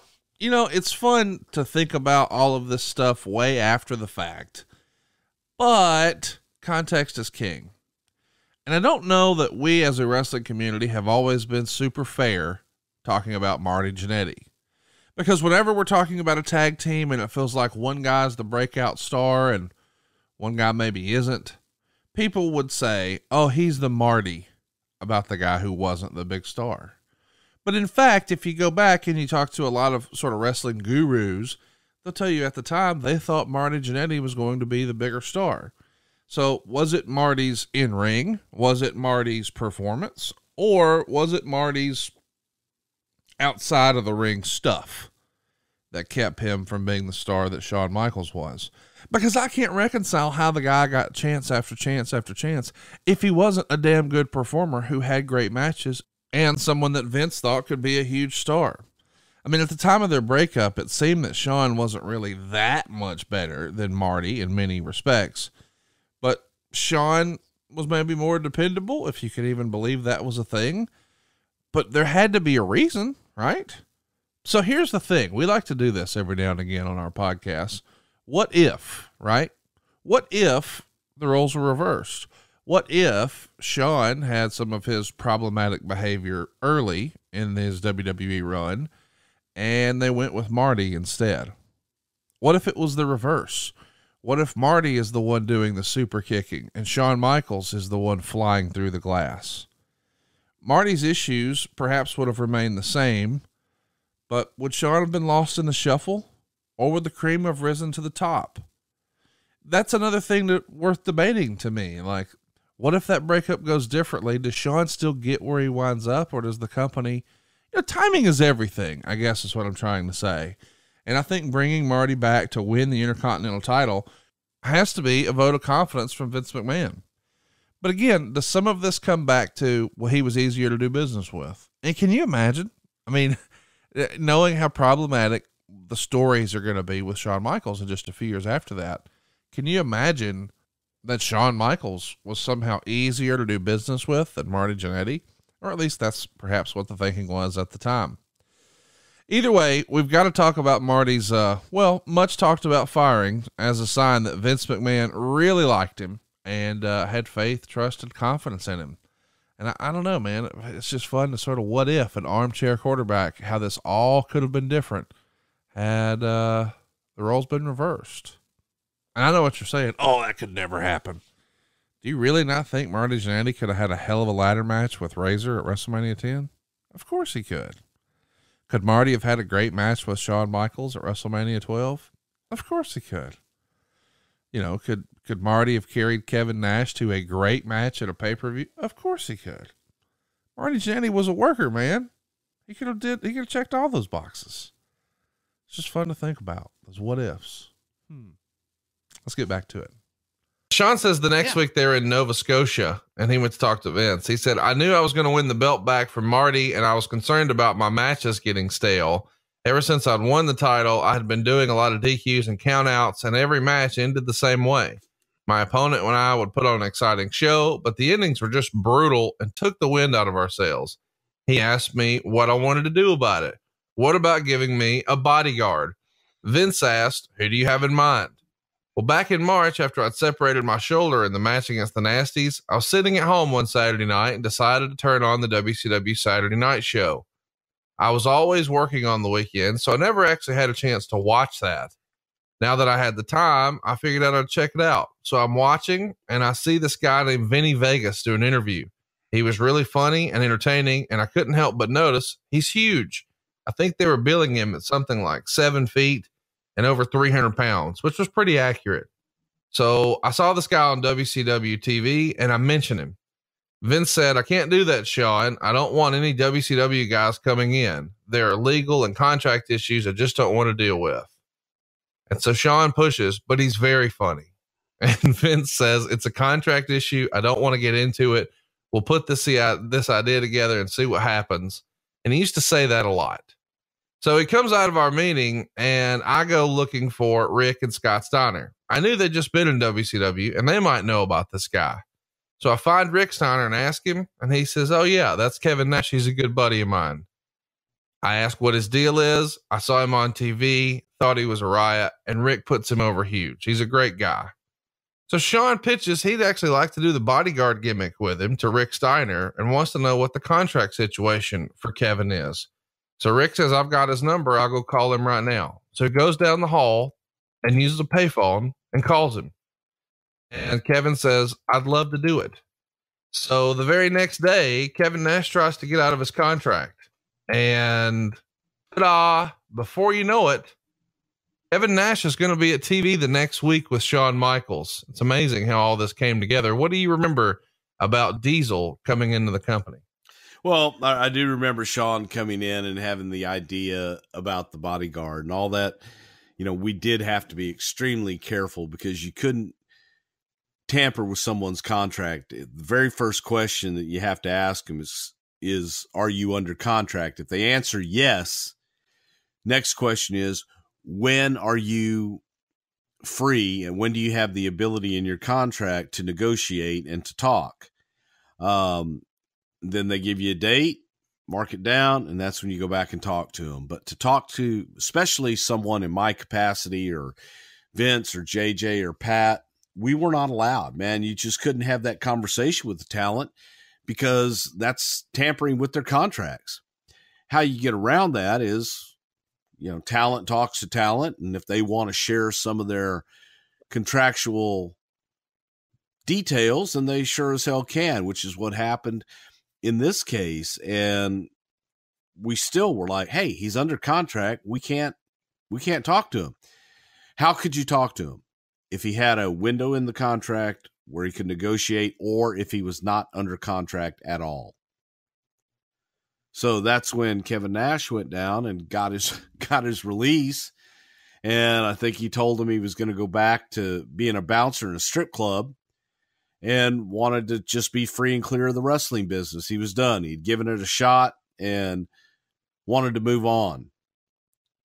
Ole wasn't doing anything with him. They had nothing for him, so they gave him his release. He immediately faxed it over to J.J. Dillon, and the rest, as I say, is history. The business is just gaining momentum. I mean, it felt like in 98, well, it can't get any bigger than this. But all the indicators as we march toward WrestleMania it's going to be even bigger. It's pretty unbelievable, is it not? Yeah, it was a climb that I think that if you've been around the business and you believe in the cyclical nature of the business, this was a climb that, man, it was kept getting bigger and bigger. Because I'll give you an analogy and a comparison is, for example, in the Mid-South, where they would build to the Superdome, but yet nothing was big enough to fill the Superdome of 60,000 plus.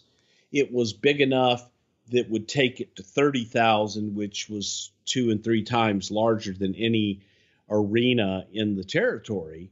Yes, and that, don't think in any way, shape, or form I'm demeaning that, because that's fucking insanity back in those days. But here you're at a point where you're going to 20,000 seat arenas, you're going to stadiums, you're running all of these huge shows. You're packing them, and people are coming back for more and more and more and more. So there was a clamoring for content. There was a clamoring for more product, and the business was just on fire. It's really just unbelievable.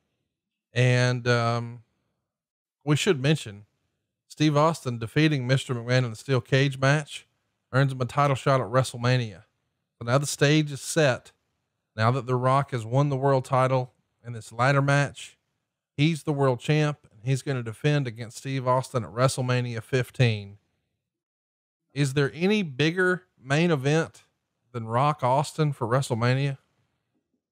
No, it was without a doubt the two most popular and hottest stars in the industry at that time. WrestleMania 15. Here we are. One of three. I guess it's part one of a trilogy of Rock and Austin here at WrestleMania. This one in 99. Of course. Yeah. We had all that planned in 97. We were ready to do that. A year earlier, the go home episode of Raw on our way to WrestleMania 14, Austin would pin then Intercontinental Champion Rock. Fast forward a year later, and they're not on the Raw. They're in the main event here. Big deal. Steve Austin regains the world title, 16 minutes and 42 seconds. Jim Ross is brought out to announce the main event, gets a huge ovation. Austin, it has to have JR on the call, does it not? Yeah, I think so. Big WrestleMania match, main event, put your main event announcer out there. 3.5 stars. Meltzer says it was a really good main event, but not at the level of heat of their Raw match last year or even their tag match in San Jose 2 weeks ago. But at this point, with a babyface Steve Austin, you know, he is the icon here. He's the person he's the straw that stirs the drink, so to speak. Rock's a heel. You got to have the babyface win in this era, right? You weren't having heels win in the main event of WrestleMania, not back then. Well, Steve was red hot too at this point, and the rivalry for, this chapter of that rivalry was now for the WWE Championship. And before it had been for the Intercontinental Championship, it was a little different, and the chemistry that Rock and Austin have had since day one. Yeah, it was a happy moment. It was happy, joy. 15, 17, 19, the trilogy, WrestleMania, Rock Austin. Which of the three did you prefer?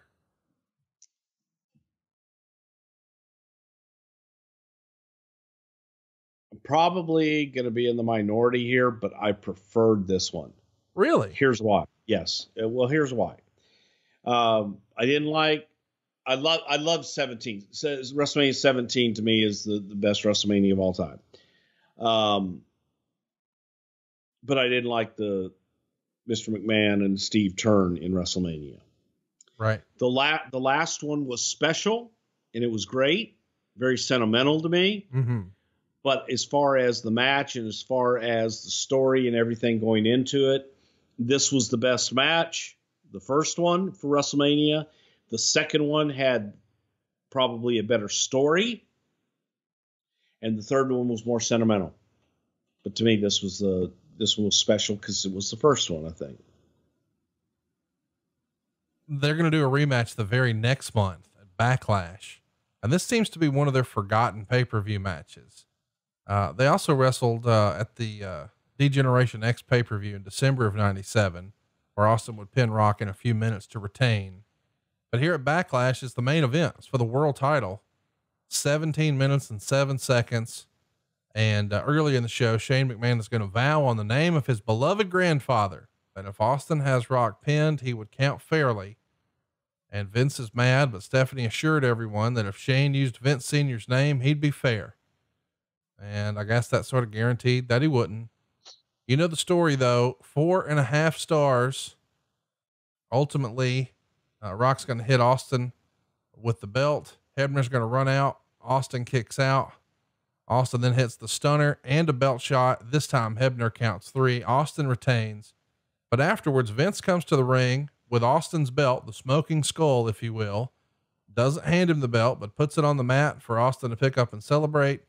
Then the ministry are backstage where Vince's limo is, where Stephanie was. And the cops say that, or the cops tell the driver to drive away. Stephanie doesn't want to leave until her dad comes back. And as the show ends, we get that famous shot where it's the Undertaker behind the wheel. So maybe that's the reason it's forgotten, because of the big Undertaker finish. But 4 stars, 4.25 stars rather, from Meltzer. He liked it even better than WrestleMania. Why do you think this is like the forgotten pay-per-view match? Is it because of the whole Stephanie Undertaker scene? Yeah. And I think that when you're looking at just matches, again, this is the argument. Story will outweigh, just matches every day of the week. Right. So to the mass audience and the mass viewer, they were more interested in the story, and they remembered the story. You're usually going to remember the last thing you see. So going back to Taker driving away in the limousine, that's what they remembered. All right, listen up. We've got great news. We're excited to announce a new affiliate partnership with Fanatics and the WWE Shop. It's an easy way to support your favorite podcasts. Shop official WWE gear and apparel by using our special URL, shopwrestlingmerch.com. That's shopwrestlingmerch.com. Or if you're watching along with us on YouTube, just hit that QR code that's up on the screen right now and check out the description below for the link. We'll have it up on all of our socials as well. But you can shop with confidence for your favorite WWE superstar. Tees, hoodies, caps, championship belts, and more with the WWE Shop. And don't forget to use our special link, shopwrestlingmerch.com. Not only do we get some great deals and some great swag, but it's also an easy way to support the show. That's shopwrestlingmerch.com. So we got more promos the following week. We're talking about, and this is one of my favorite Bret Hart promos. This is on July 28th in Pittsburgh. Bret says, if you wanted to give the United States an enema, you'd stick the hose right here in Pittsburgh. What a great line that is. Right, Bruce? It's a horrible line, Conrad. I was just in Pittsburgh. It's a beautiful city, and by God, it's in America. Well, it was a good line. You're right, though. You got to admit, it was great. It was a great line, and one of the best that I think everybody remembers everywhere. That was good shit. He said that the Patriot debuted coming out standing next to Steve Austin and Shawn Michaels, and he says that would be like Bill Clinton standing next to the Unabomber and Richard Simmons. Draw your own conclusions there. And he also goes and takes a couple of jabs at Shawn Michaels, saying, if he screws him out of the title, he can, quote, sit at home for 10 years and find his smile. One of the better promos. This is probably the best promo year of Bret's career. Don't you agree? This entire just time in Bret Hart's career to me was some of the best shit, because you got the sourpuss Bret, and you got to see a different side of Bret that people had never seen before. And it came across as genuine and true. And it was the best work I think Bret has ever done in his career. This is the Raw where we see Hunter Hearst Helmsley wrestling Vader, or he's supposed to, but Mankind comes out dressed up as a cameraman and attacks Helmsley until Chyna takes him down and starts pounding him. They start brawling through the crowds, Hunter and Mankind. Whose idea was dressing up Mankind like a cameraman? That's kind of fun. We hadn't seen that a lot at that time. It was Mick's idea. And I remember saying to Mick, I don't know how the hell we're going to disguise you as a cameraman and get you to ringside to where people aren't going to know it's you. I mean, look at you. And I swear to God, Mick turns and there was a cable puller that was down around the ring and he was helping set up that night. He goes, well, look at that guy. And I went, case closed. All right. We can put you in a cap. We can get you in an outfit, get you down the ring. It'll be fine. Yeah, that was Mick Foley's idea. We also see an arm wrestling match here with Shamrock and Bulldog. Of course, there's dog food involved. Let's talk about the setup here for what's going to be a big part of our opening match. During the summer, we see a sit down shoot style interview with Mick Foley, and he's talking to good old JR, and he's talking about his upbringing and how as a youngster, he wanted to be Dude Love. And we see video footage of him cutting promos as this Dude Love character, which is a heartthrob babyface. And Mick wrote in his book, I was surprised one evening to hear Bruce Prichard say, we're going to make a Dude Love shirt. Were you the first person who saw that? Well, yeah, I was one of the first people that ever heard the story of Dude Love, as far as I know, in that dressing room. So we were in Toronto, and it was myself, Shawn Michaels. I think Hunter might have been there, Pat Patterson. I don't know if Taker was there, but it was after the matches, and Mick was talking about something. He was talking to Shawn, and Shawn was saying something along the lines of, Cactus Jack and Mankind and that type of character. And Mick made a comment along the lines of, goes, well, Shawn, growing up, I always wanted to be somebody like you. I wanted to be the hot baby face that all the girls loved. As a matter of fact, when I was a kid, I did promos, and my friend, and he had his friend, like Jim Cornette had Kenny Bolin. Mick had his friend, whatever his name was. They used to play wrestle and cut promos. And he goes, my name was Dude Love. And I saw myself in my eyes, I was you. And we all got a good laugh out of it. Mick telling this story, I went back and shared the story with Vince. I said, can you imagine this deal? And Mick Foley, the human being, has such an interesting story that's how the Three Faces of Foley came about. And we started going into the Mick Foley, the Cactus Jack, and then eventually Dude Love, that it was so damn rich. Every kid can imagine being in their basement and cutting promos and being some character they create. So I was like, yeah, we're going to do Dude Love. And he thought I was ribbing him. He thought I was just completely fucking with him. He wrote in his book that he received a surprise phone call from Vince, who said, hey pal, how would you like to be Dude Love? And he didn't know what to say. He assumed he meant for the next pay-per-view. And Vince said, no, I mean, from now on. And of course, Foley was really digging the way Mankind was going. And he says that Vince said, I'm not saying we can't ever go back there, but fans will love this Dude Love story. It's such a great PR story. Regis and Kathy Lee would love something like this. Children will love him. Fans who already love Mankind will love him, and people won't be afraid to bring their girlfriends to the matches because Dude won't threaten them. He's a safe sex symbol, which is hilarious to me. Vince would say, we'll play it up huge, girls, pyro. We're even going to team you up with Steve. And here you go. The Summer of Love was born, and he gets new entrance music and the whole deal. When you guys first roll out Dude Love, does anybody think, who booked this shit? Or is this a rib? At first, I think Mick thought it was a rib, but once you saw how he played it and how over the top it was, damn, it was like, you're getting 2 characters for the price of 1, 3 characters for the price of 1, 4 characters when you throw in Mick. It was interesting storytelling, and it was something people could now identify with Mick Foley, because I think everybody could relate to that guy that wanted to be somebody else growing up, and now he's realizing his dream. First match is a cage match. We're getting this one started in a big way. Mankind and Hunter Hearst Helmsley have been on a collision course here, and China is on the outside, but that's not going to keep her from interfering, whether there are chains involved or slamming the door on his head. They're pulling out all the stops here, but the big spot is it looks like Mankind is going to win. He climbed over the top of the cage, almost down to the floor.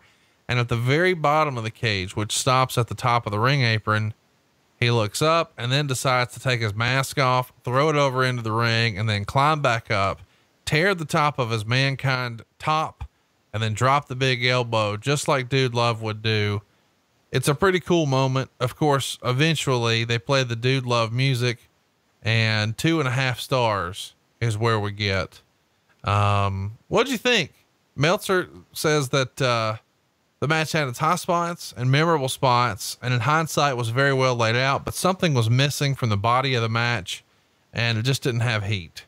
And I don't know that I necessarily disagree with, the crowd wasn't responding maybe the way they could have, because I remembered this match much more fondly than the way they received it. Then I was sort of shocked with the way it was received when I watched it back 20 something years later. I thought it was a good match. I thought it was a solid match. There were just funny spots in it where at the top, when Mick Foley was climbing over the top of the cage, and China climbs up on the outside of the cage to stop him. She goes to Mick has his ass basically in her face, and China goes, I don't know what the hell she was trying to do, but she basically punches him in the ass. And for those of us backstage, everybody popped because it was just a funny sight, the way he sold it, and Mick going back in the ring from an ass punch. But also watching it back all these years later, and the psychology sometimes, especially for a heel, where Hunter had Mick completely beat in the ring. All he had to do was walk out the door, but I'm going to go back for more punishment. And the psychology killed me on some of those spots. For Mick to do it at the end and do the Superfly spot and Mick to eventually go over, I'm fine with that. But the other thing that for years everybody talked about was China slamming the cage door of Big Blue on Mick Foley's head. And I don't care who you are, that fucking cage was the stiffest son of a bitch ever made, and there was no way to protect yourself or cushion that shot. And that was one of those that, for guys that have been in the Big Blue cage, they cringe every time they see it. Mick Foley actually wrote about it in his book that China swung that cage door as hard as she could, which is the way he insisted that she do things like that, but that it fucking nailed him and gave him a concussion. And he said it hurt so bad that he didn't even hold his head. He held his shoulder because he had shooting pains down his arm. But that wasn't the only head trauma he suffered here. There's a spot in the match where Hunter slams his head into the cage 10 times unanswered. And about every other time it leaves a lump on his head. So he wakes up the next day all lumped up and in a bad way. But of course he finished the match, got his big super fly moment. And as if that wasn't obvious from him climbing and, you know, the heart tattoo and the I love you hand signal, Jim Ross is putting it over really big and helping you at home sort of connect the dots. Did you talk to Mick afterwards? This is sort of, you know, his first big breakout moment about him achieving his boyhood dream of sorts. What did he think of the match afterwards? You know, immediately, I think Mick was pleased with it. I think it was a big deal for him to be in a cage match and quote the New York market and to be able to do that spot off the cage, which is what he wanted to do, was that big elbow off the top. I think both guys were pleased with the match, and there was nothing not to be pleased with. It told a good story. Psychology wise, I might have changed a few things, but again, that's looking at it hindsight. Well, let's get to it while we're really here, the main event. Before we do, I want to encourage everybody, go watch the promo right before the match. It's in the dressing room area. Shawn Michaels is going to do probably an off the cuff, non-scripted promo with Kevin Kelly.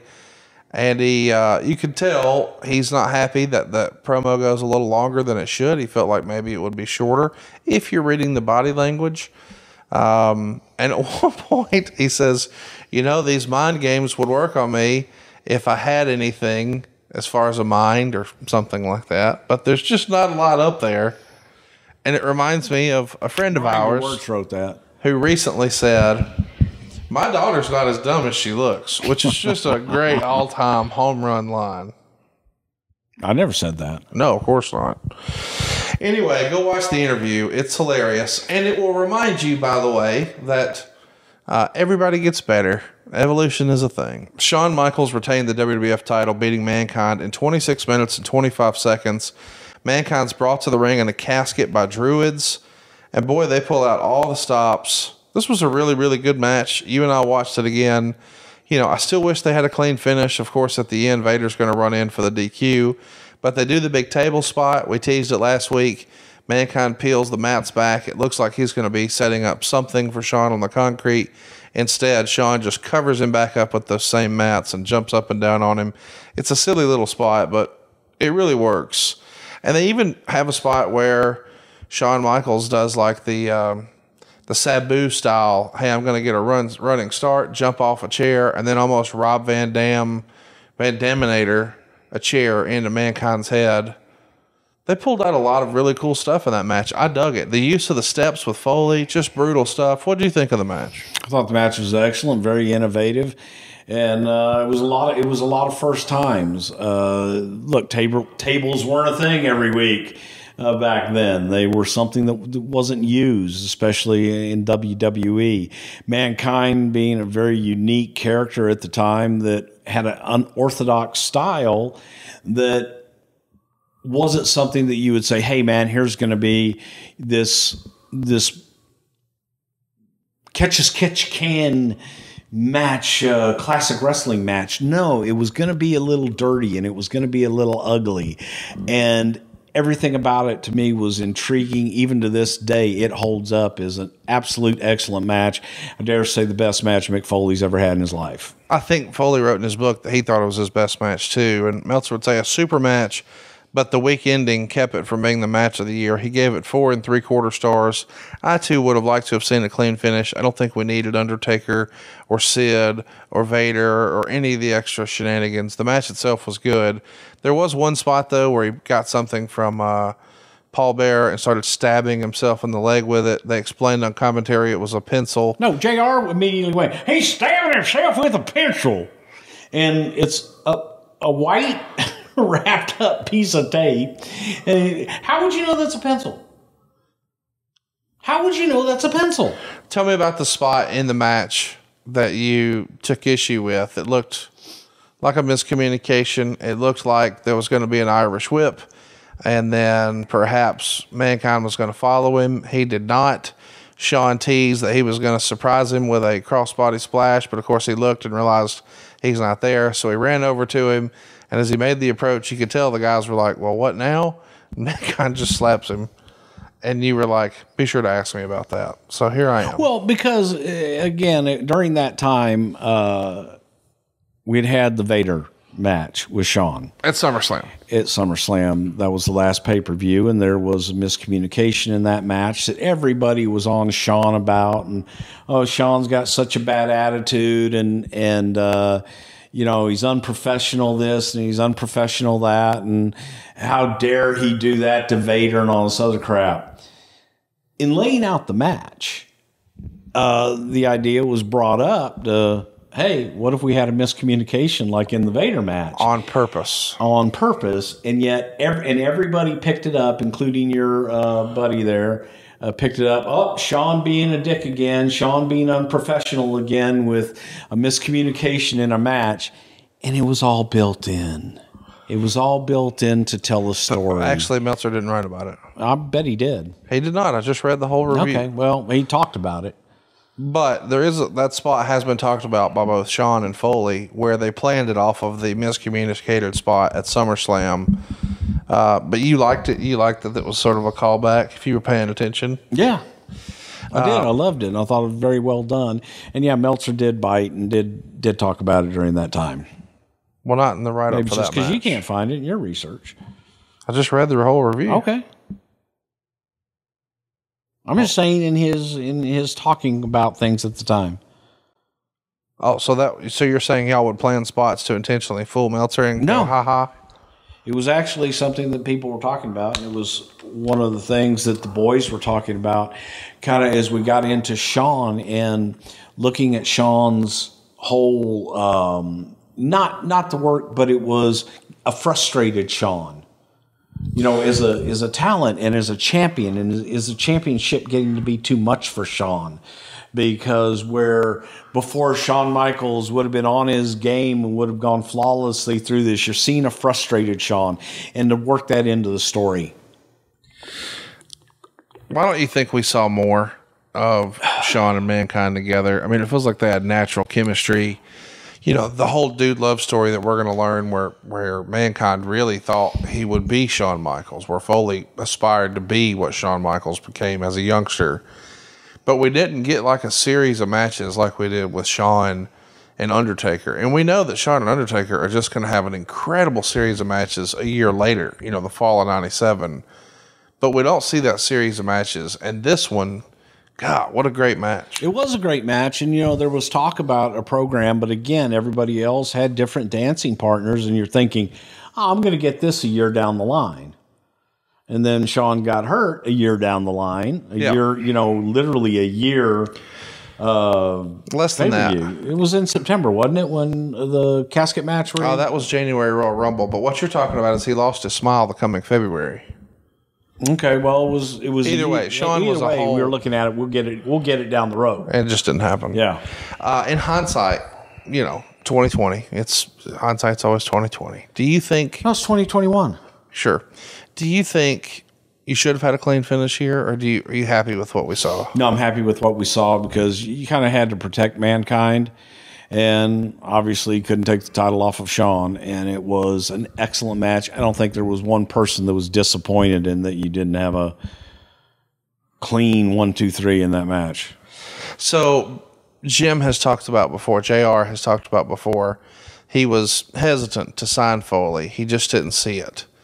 And now he's had an incredible feud with The Undertaker, arguably the best match in the company that year in 1996. I know a lot of idiots would think that it was Shawn and Brett from WrestleMania 12, but that match sucked. Greatest match ever. Yep. Is Vince all high fives afterwards? Holy shit, look what we've got here in Mick Foley. I think that it was all of a sudden that Mick wasn't a monster one-trick pony with Big Man Undertaker. He had different speeds that he was able to perform. He was able to deliver. But I think that Vince saw that in the Undertaker matches enough that he had the confidence to put him in the main event spot with Shawn. Was Shawn happy with the match? We know that Foley calls it one of his best matches ever. I remember Shawn being ecstatic. That's awesome. I only ask because, as the legend goes, he thought at times Vader could be stiff, and perhaps that mask was a little smelly. And Foley has said the exact same thing, that his mask, because it was leather, there's only so much he could do with that. It was not going to be fresh as a daisy. Yeah, but Mick wasn't stinky like. Right. Yeah. So overall, I remember Mick being, well, anyway. Thumbs up, thumbs down, thumbs in the middle. What do you give Thumbs it? up. I mean, the show's probably best remembered for the ECW angle and the main event. But even without the ECW angle, I think people would still be talking about that main event. I mean, what a match. The main event was excellent. I thought Taker Goldust was damn good. SummerSlam 2005 is our topic today after a bunch of rambling mess at the top of the show. But we're going to start the build for SummerSlam on the July 4th episode. We got Cena and Chris Jericho brawling during a highlight reel, and that's going to start the WWE title program. We've also got Shawn Michaels and Hulk Hogan teaming up to defeat Kurt Angle and Carlito. But afterwards of the celebration, Shawn Michaels super kicks Hulk Hogan, and we're off to the races. We've got a new program. Talk to me a little bit about what was the work that went into putting together Shawn turning heel against Hogan and the whole program itself. Was there any hesitation from either guy on either side, or did these two trust each other from the beginning and then it deteriorated? How does this all come together? And I assume that part of the lesson that we learned at WrestleMania 18 was, if you're going to put Hogan with somebody, fans are going to cheer him. So he can't be the heel like we tried to make him against The Rock. The fans wanted him babyface. So if somebody's going to turn heel in this scenario, it can't be Hulk. Do I have that right? Well, I think that in looking at it, there was an initial reaction that, do you need to turn either guy? And the feeling being that, in reality, I think there were just going to be, and there were, Shawn fans and there were Hulk fans. The overall feeling of this was taking the guy from the 80s and the guy from the 90s and putting them against one another, because each had their own legion of followers and fans and what have you.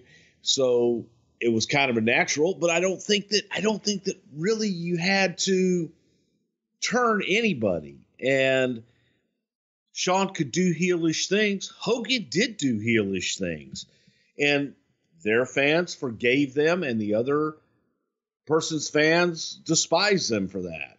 So it was just kind of playing into both men's personalities and not making a full-fledged, oh my God, this guy's got to be a heel. Yeah, we got there, but even as we got there, I think it was still divided somewhat. When this is first proposed, whose idea is this? And do you remember both Hogan and Shawn being receptive to it? In the beginning, yeah, both were very receptive to it. And it was a conglomeration of the writing team and getting to this match. And it might have been Michael Hayes even that first suggested the match, best of my recollection. But it was something that everybody was saying, if we could only get to this, shit, this could be good. Because, again, you had the two heroes from two different eras. What was the relationship like in 05 here? July, August 05 with Hogan and Vince. It feels like over the years they've sort of played hokey pokey. They've had their ups and downs. Were they on good terms here, or did it feel like Hogan in this era still had one foot out the door at all times?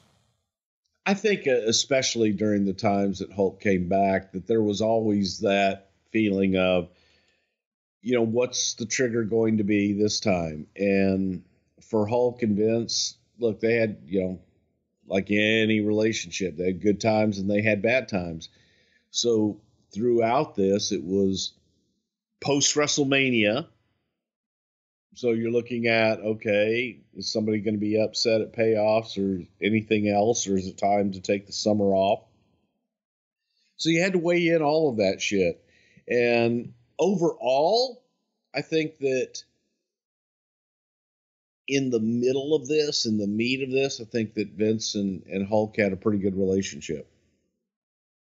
It's just weird to know that, he was here before during the whole Rock thing that was 02, 03, but then he leaves. He winds up actually doing a show with New Japan, teases like he's going to do some stuff with TNA in 03, and did the whole attack with Jarrett at the press conference. But then when he goes into the Hall of Fame in April of 05, it feels like, hey man, we're back in it. And we had that big WrestleMania moment it just feels like we're trying it again, but we're not really here for the long haul. Was that sort of the vibe you got as well? I think every time that you tried it, you were wishing you were.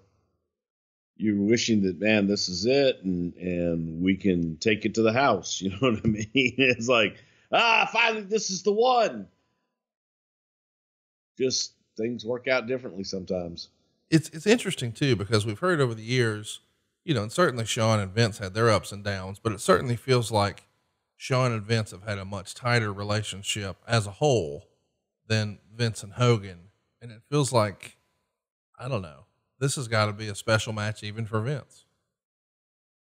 Yeah, I think so. Because again, you look at the creations and what they meant to the company, and overall the support of the different fan groups throughout the years.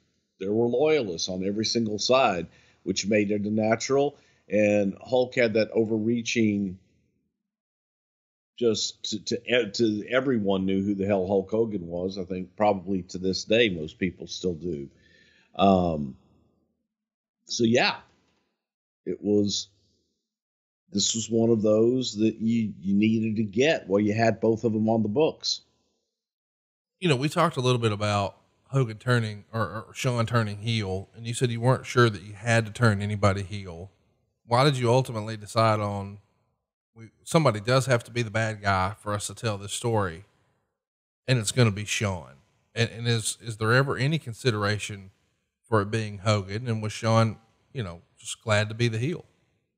I think that, again, just as I said before, as far as turning heel and what people would consider turning heel was to their audience and to their fans, they weren't turning heel. They were saying everything that was true, and they were doing what they wanted them to do. So both sides, both guys, in a traditional sense, turned heel. Well, yeah. And to your point, and we've talked about this before, but the best movie villains don't believe that they're bad guys. They believe in what they're doing. And yeah, they may have some interesting ways of getting the job done, but their motivation is their belief, which is something that they're not waking up thinking, I'm going to go do bad things today. No, they say, hey, I'm going to rob a bank today, and that sucks, but I'm not going to try to hurt anybody, but I'm doing that to take care of my wife or kids or whatever. But they believe that maybe they're doing bad things, but they're doing them for the right reason, if that makes sense.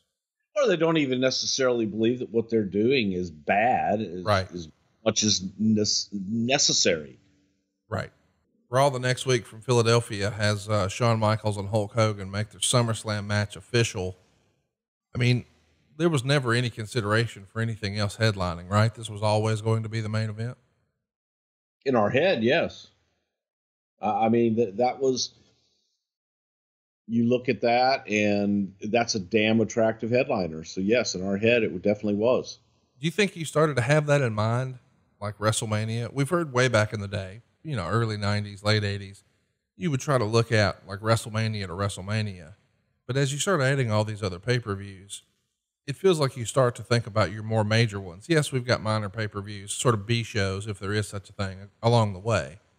But the big pillars of the company being, you know, WrestleMania and Survivor Series and Royal Rumble and SummerSlam. When he comes back and you see the reception and how well he's received and it seems like things are clicking along, do you sort of have Hogan, Shawn in your mind's eye as a main event for SummerSlam coming off of WrestleMania? Or do you think that's more of a May, June type thing? No, it was more of a June, July type thing. Okay. It definitely wasn't immediate. I think that with Hulk coming back at WrestleMania at that time was a feeling out period, and to see how Hulk would be, how the audience would be, and what we would have moving forward. The July 25th Raw is pretty memorable. It's got a spoof of Hulk Hogan being on Larry King Live, except it's Shawn Michaels doing his own. Wade would clarify. He says, for the record, Shawn Michaels' comments on the July 25th Raw and the pre-taped Larry King Live spoof this week were all scripted and approved by Vince McMahon. There was no breaking from the agreed upon talking points. Michaels never planned to nor wanted to turn full-fledged heel as he entered the program with Hogan, culminating at SummerSlam.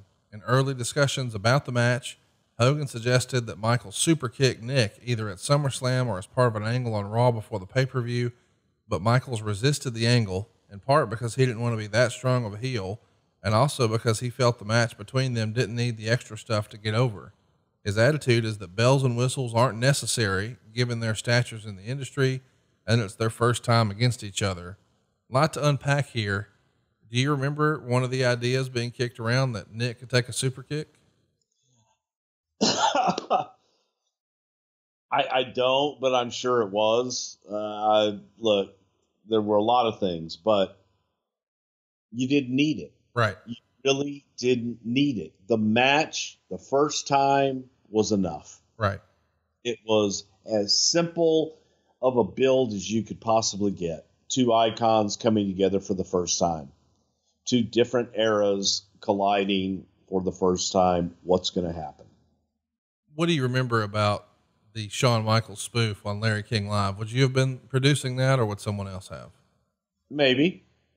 Oh God, help me, Bruce. I had a hand in it. And I think that the best part to me was the ungodly layers of spray tan that we put on Shawn was just hilarious. And then I became jealous because he was just so dark and that fucking tan. God. But no, it was a lot of fun. And everything we did on it was 100% calculated and done for a reason. Tremendous. We're going to play the audio from it because I think it's just one of my favorite parodies ever. Roddy Piper's hosting a Piper's Pit with Shawn Michaels, discussing the Michaels super kick on Hogan, but it ends with Michaels hitting Piper with a super kick of his own. Was Roddy easy to put this promo together, or is it two guys that you knew didn't have to be scripted, or what can you tell us about, working with Piper and Hogan in this era? Well, I don't think Roddy was ever easy to script. Roddy wasn't a script guy, but at the same time, he became one that would look at what you had and try to make it his own, and did a damn good job of doing that. So you had a balancing act with Roddy. You had to write something that you knew that he could tweak and that you knew that he could make his own, and pray that he didn't go too far off into the woods. Shawn, you give Shawn the points, and Shawn's gonna gonna get it all in for you. The biggest thing here is that the view that Roddy had of himself and his outlook is, okay, you know, where's my program? What am I going to be doing then on the other side of this? And this was during a time that we were really trying to, for Roddy's own health, get Roddy out of the ring. And I just don't, you know, there wasn't plans. Maybe you could have had something with Roddy and Shawn, but it definitely wasn't in the cards at that point. On the August 8th edition of Raw, we've got a main event of Matt Hardy in his first WWE match back. He's going to defeat Gene Snitsky here, and Edge is going to attack him afterwards to keep their program building. And it also features Chris Jericho defeating referee Chad Patton because Patton counted a pin on Carlito the week before in a match against John Cena. That's good shit, man. I like it, the idea of a wrestler versus a referee. That's pretty creative here. Well, thank you. You're welcome. That's probably Brian Gerwitz's idea. Yeah, I didn't think you came up with anything that good. No. Kurt Angle is going to attack Eugene after a match to get his gold medals back, and Eugene saved, of course, and we set up a new match between Hogan and Angle. Why would Hogan and Angle be put on free TV? Just because you didn't see it as really a pay-per-view match and it should just be a television attraction? No, it's again, I think that during this time, you're kind of looking at television and providing the best television that you can too. And it wasn't a 20, 30 minute big television match. I think Hogan would have asked the questions like, why in the fuck am I ever in here with this guy? God damn, he hurts. But it just made sense. And it was, again, it wasn't a big, gigantic match. The match, I mean, it was like, oh, hey, yes, it's a great attraction for one time. And we could have gotten to an angle and a story with them, but this was kind of a one-off, nice step in the story.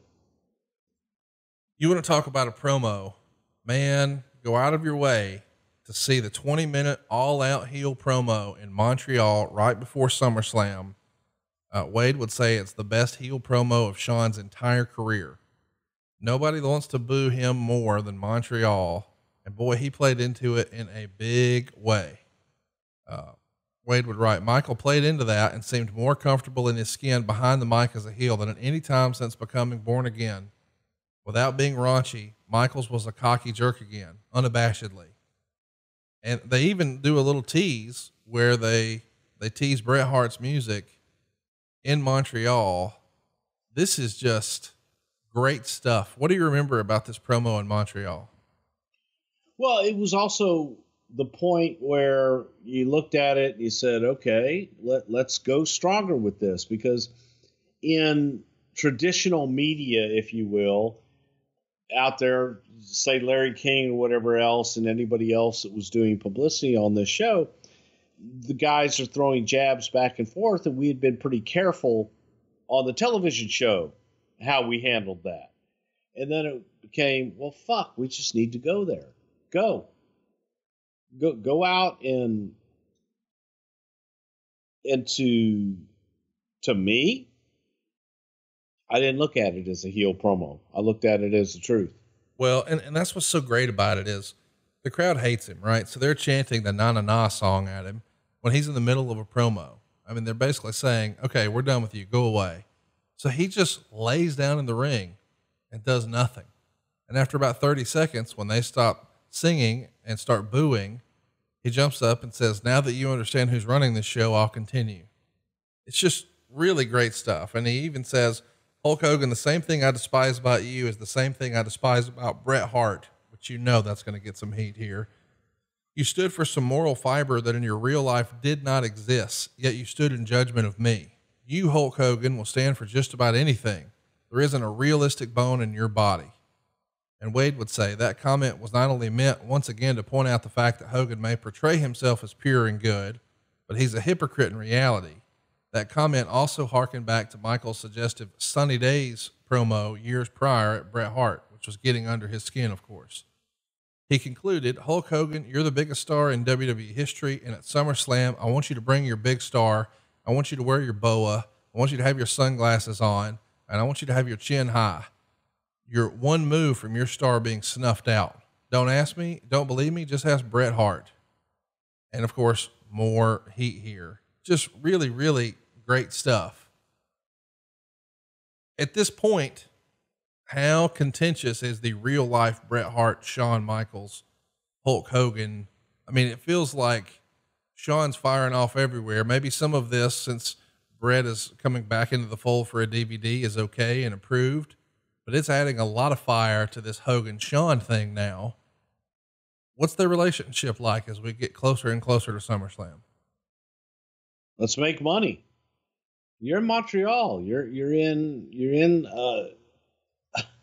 a market that still remembers a finish from years and years and years ago. I mean, it was over 10 years ago at that point. And you have a guy that came out after his WrestleMania with Rock in Montreal, and they gave the guy like a 12-minute standing ovation. Right. So why not use all of that in this market to bring it to the surface? It's what everybody wanted to hear. There's an audience there. They want to hear that shit. And it's exactly what the Hogan faithful didn't want to hear.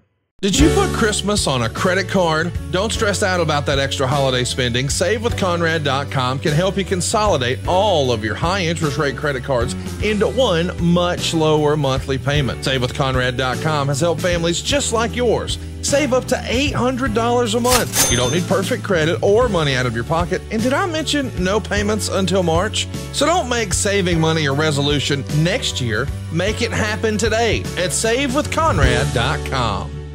Let's talk about January 31st. We've had so many requests to talk about this. It's Halftime Heat. This is such a big deal. It's a match from the WWF happening in the middle of the Super Bowl. Of course, it's not the actual Super Bowl. You had to change channels, but still, don't watch the silly halftime show. Flip it over here and watch Halftime Heat. The Rock is going to defend his world title against Mankind, and of all things, an empty arena match. And you're welcome. In 99, that felt like a really big deal. Now it's called Monday. Tell me what you remember about Halftime Heat, whose idea it was, how it came to be, and what you thought of the actual execution here. Well, the opportunity arose to do something. There was, I believe it was MTV that might have done it first, that put on alternate musical act and a different show that was advertised. Hey, this is not going to start until the Super Bowl goes into halftime. But over here, there you can watch Madonna or whoever. But over here, we've got Aerosmith. We've got the Rolling Stones. It was interesting.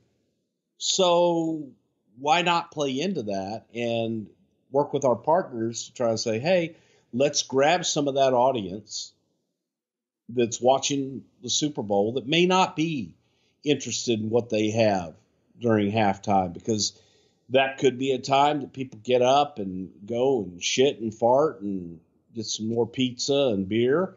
Let's give them something else to watch. Help that, we taped it. Obviously, we didn't have to sit there and wait and go live and worry about those cues. We taped it, made it perfect.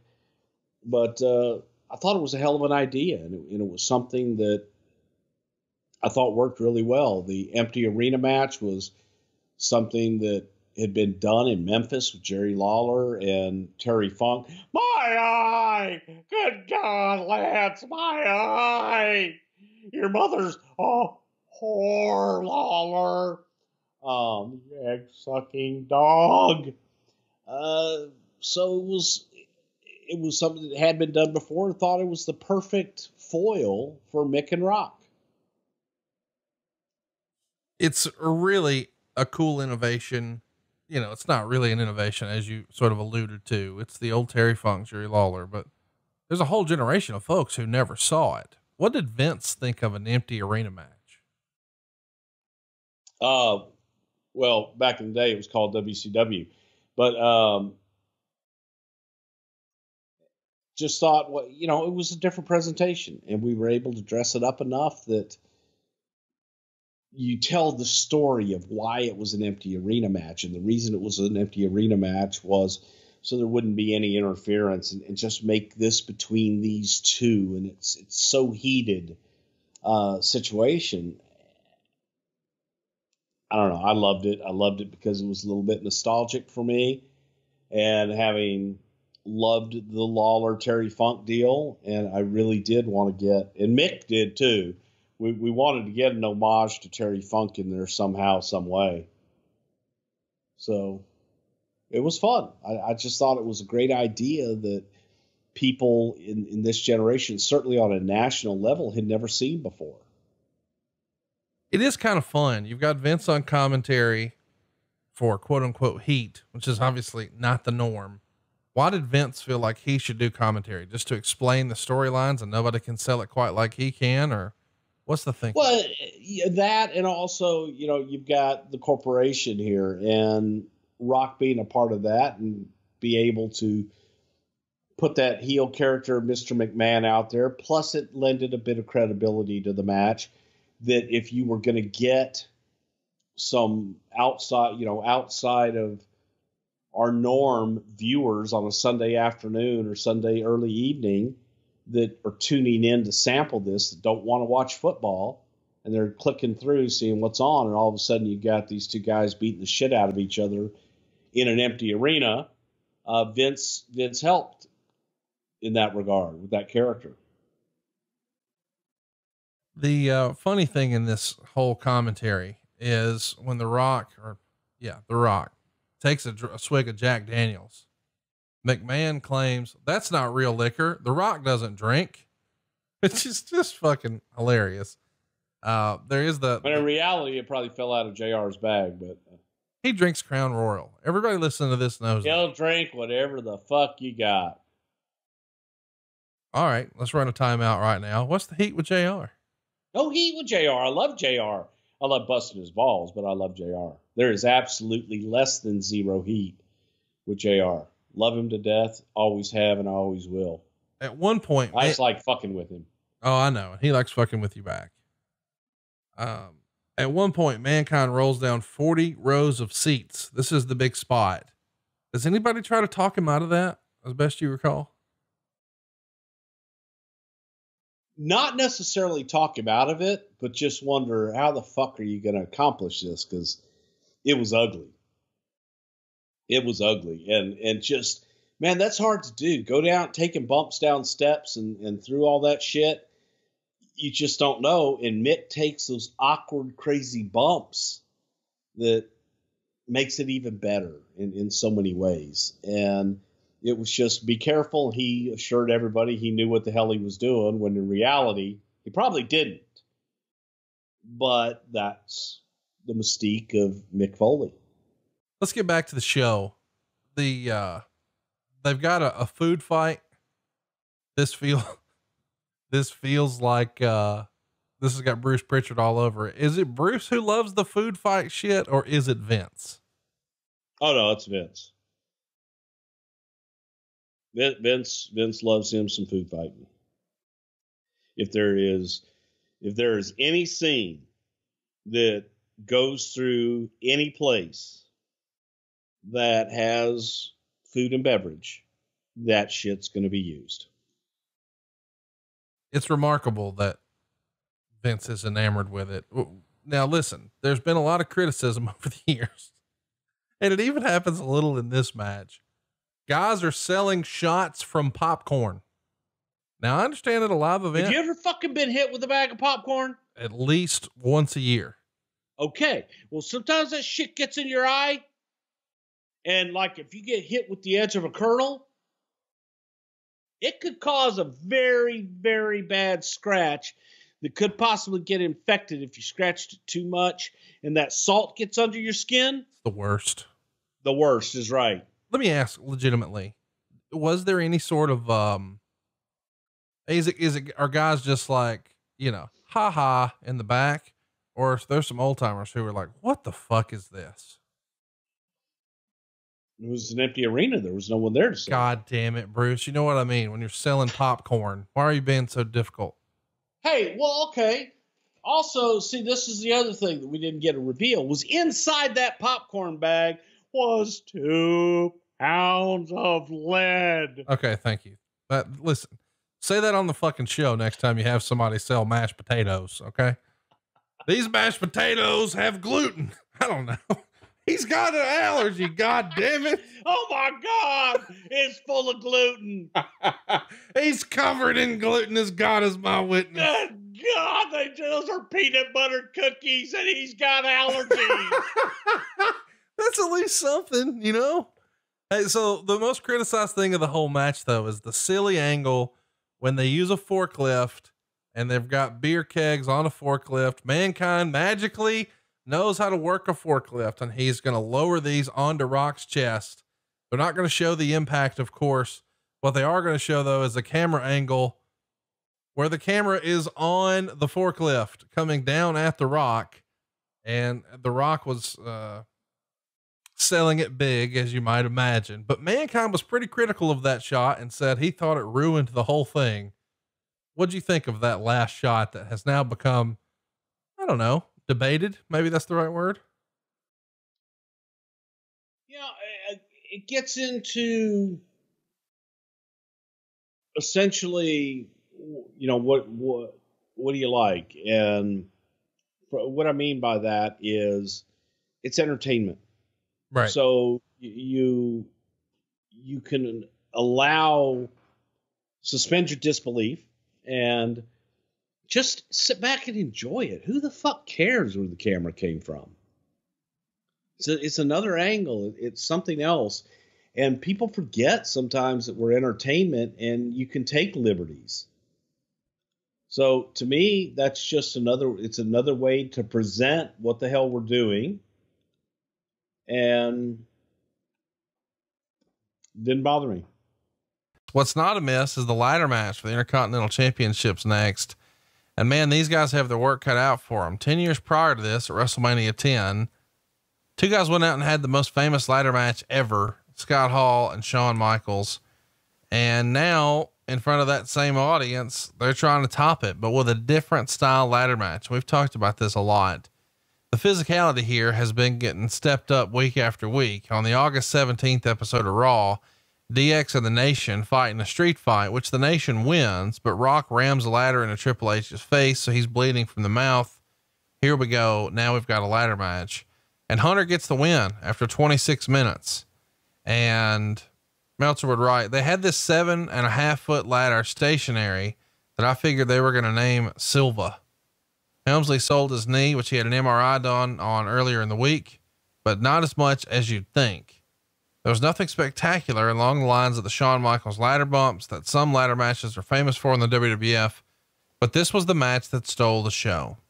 Some of the spots where the guys were climbing the ladder were way too slow, but other than that, the effort was tremendous. Maivia got great heat for working on Helmsley's leg. He continues to give a rundown, but it's a glowing review from Meltzer. He gave it 4.25 stars. He would write, even though he was a heel, you could really sense Maivia had totally won the crowd over as being a great performer with this match. You and I have touched on this before, and I think a lot of people looked at this as sort of the barometer, and both of these guys are poised to be a top guy. Who is it going to be? And while Hunter won the match, it feels like Rocky won him over, because Hunter wins the IC title, but in just a handful of months, The Rock's going to be the world title. Is this the match that sort of made The Rock for Vince McMahon? Rock was already on his way, but you go back and you look at the entire presentation of this match. We had Chris Warren and the DX band come out and sing Hunter out into the ring. And I forgot, you hear that song so many times, but to hear Chris do it here, they had the band. I thought it was one of the best renditions ever. Let me just tell you, I go the other way. I thought this was a studio song. I thought the live performance sucked. I know that, you know, I loved it. He's no longer with us and I shouldn't shit on it, but I'm just saying I did not fucking like the live performance. I much preferred the actual recorded version. Why did you like the live so much? I loved it because the sumbitch could sing, and I liked just the raw guitar and everything in there. It was different, and I liked those guys being out in the ring, and it was different, and it was good. I liked trashing all the instruments afterwards, and the whole presentation was different and it was unique. Then you get into the match, and it's symbolic because the match was different and unique. It wasn't the high flying suicidal bumps. It told a story, and they started that story from The Rock taking out Triple H's knee. So you knew about the knee earlier on in the night. You told that story. They had something to work, and it just goes to show that you don't have to do all those crazy bumps. You don't have to do all the over-the-top theatrics to tell a great story and have a great match and get people invested in the product. And that's what they did here. They told you a different story in a ladder match, and everybody believed it and everybody got into it, and it was logical. I got to laugh at they climbed up the ladder too slow. And I'm watching this match and watching the guys go up the ladder. First of all, I'm terrified of heights, and I have been on a ladder in the ring.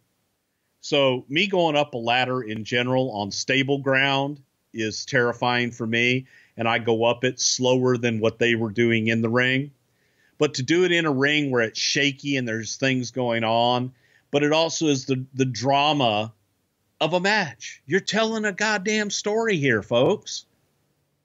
So it's that inch by inch. He crawls and he climbs, and is he going to get there? Is he not going to get there? So that's always funny to me when these people go, first of all, go try and climb a ladder in a ring while somebody's bouncing around and the damn thing's given on every step. That's terrifying in and of itself. And at the end of the match, when the referee climbs up the ladder about 3 steps to raise Hunter's hand, and you see Hunter grab the ladder like, dude, what the fuck? I'm on top here. It was unstable. But again, I say all that to say the match was great, and they told a hell of a story. I somehow goofed up there and said that WrestleMania 10 match was 10 years prior. I guess I was thinking about WrestleMania 20. There's only a handful of years here. You know, you're talking about 94 versus 98. Were there concerns? Maybe not from a Rock standpoint, but Hunter, I mean, he obviously knew what that ladder match meant to Shawn and the company. Were there concerns as to whether or not they could pull it off and that they had to sort of do something different because they knew it really couldn't compete if they tried to just copycat? Not really. They were prepared to go out and tell their own story. And it wasn't, I'm going to go out and try and outdo what they did. They were going to go out and tell their own story and have the best match for their story. And that's what they did. And I think that it held up in comparison. Different, just they're different matches, different performers.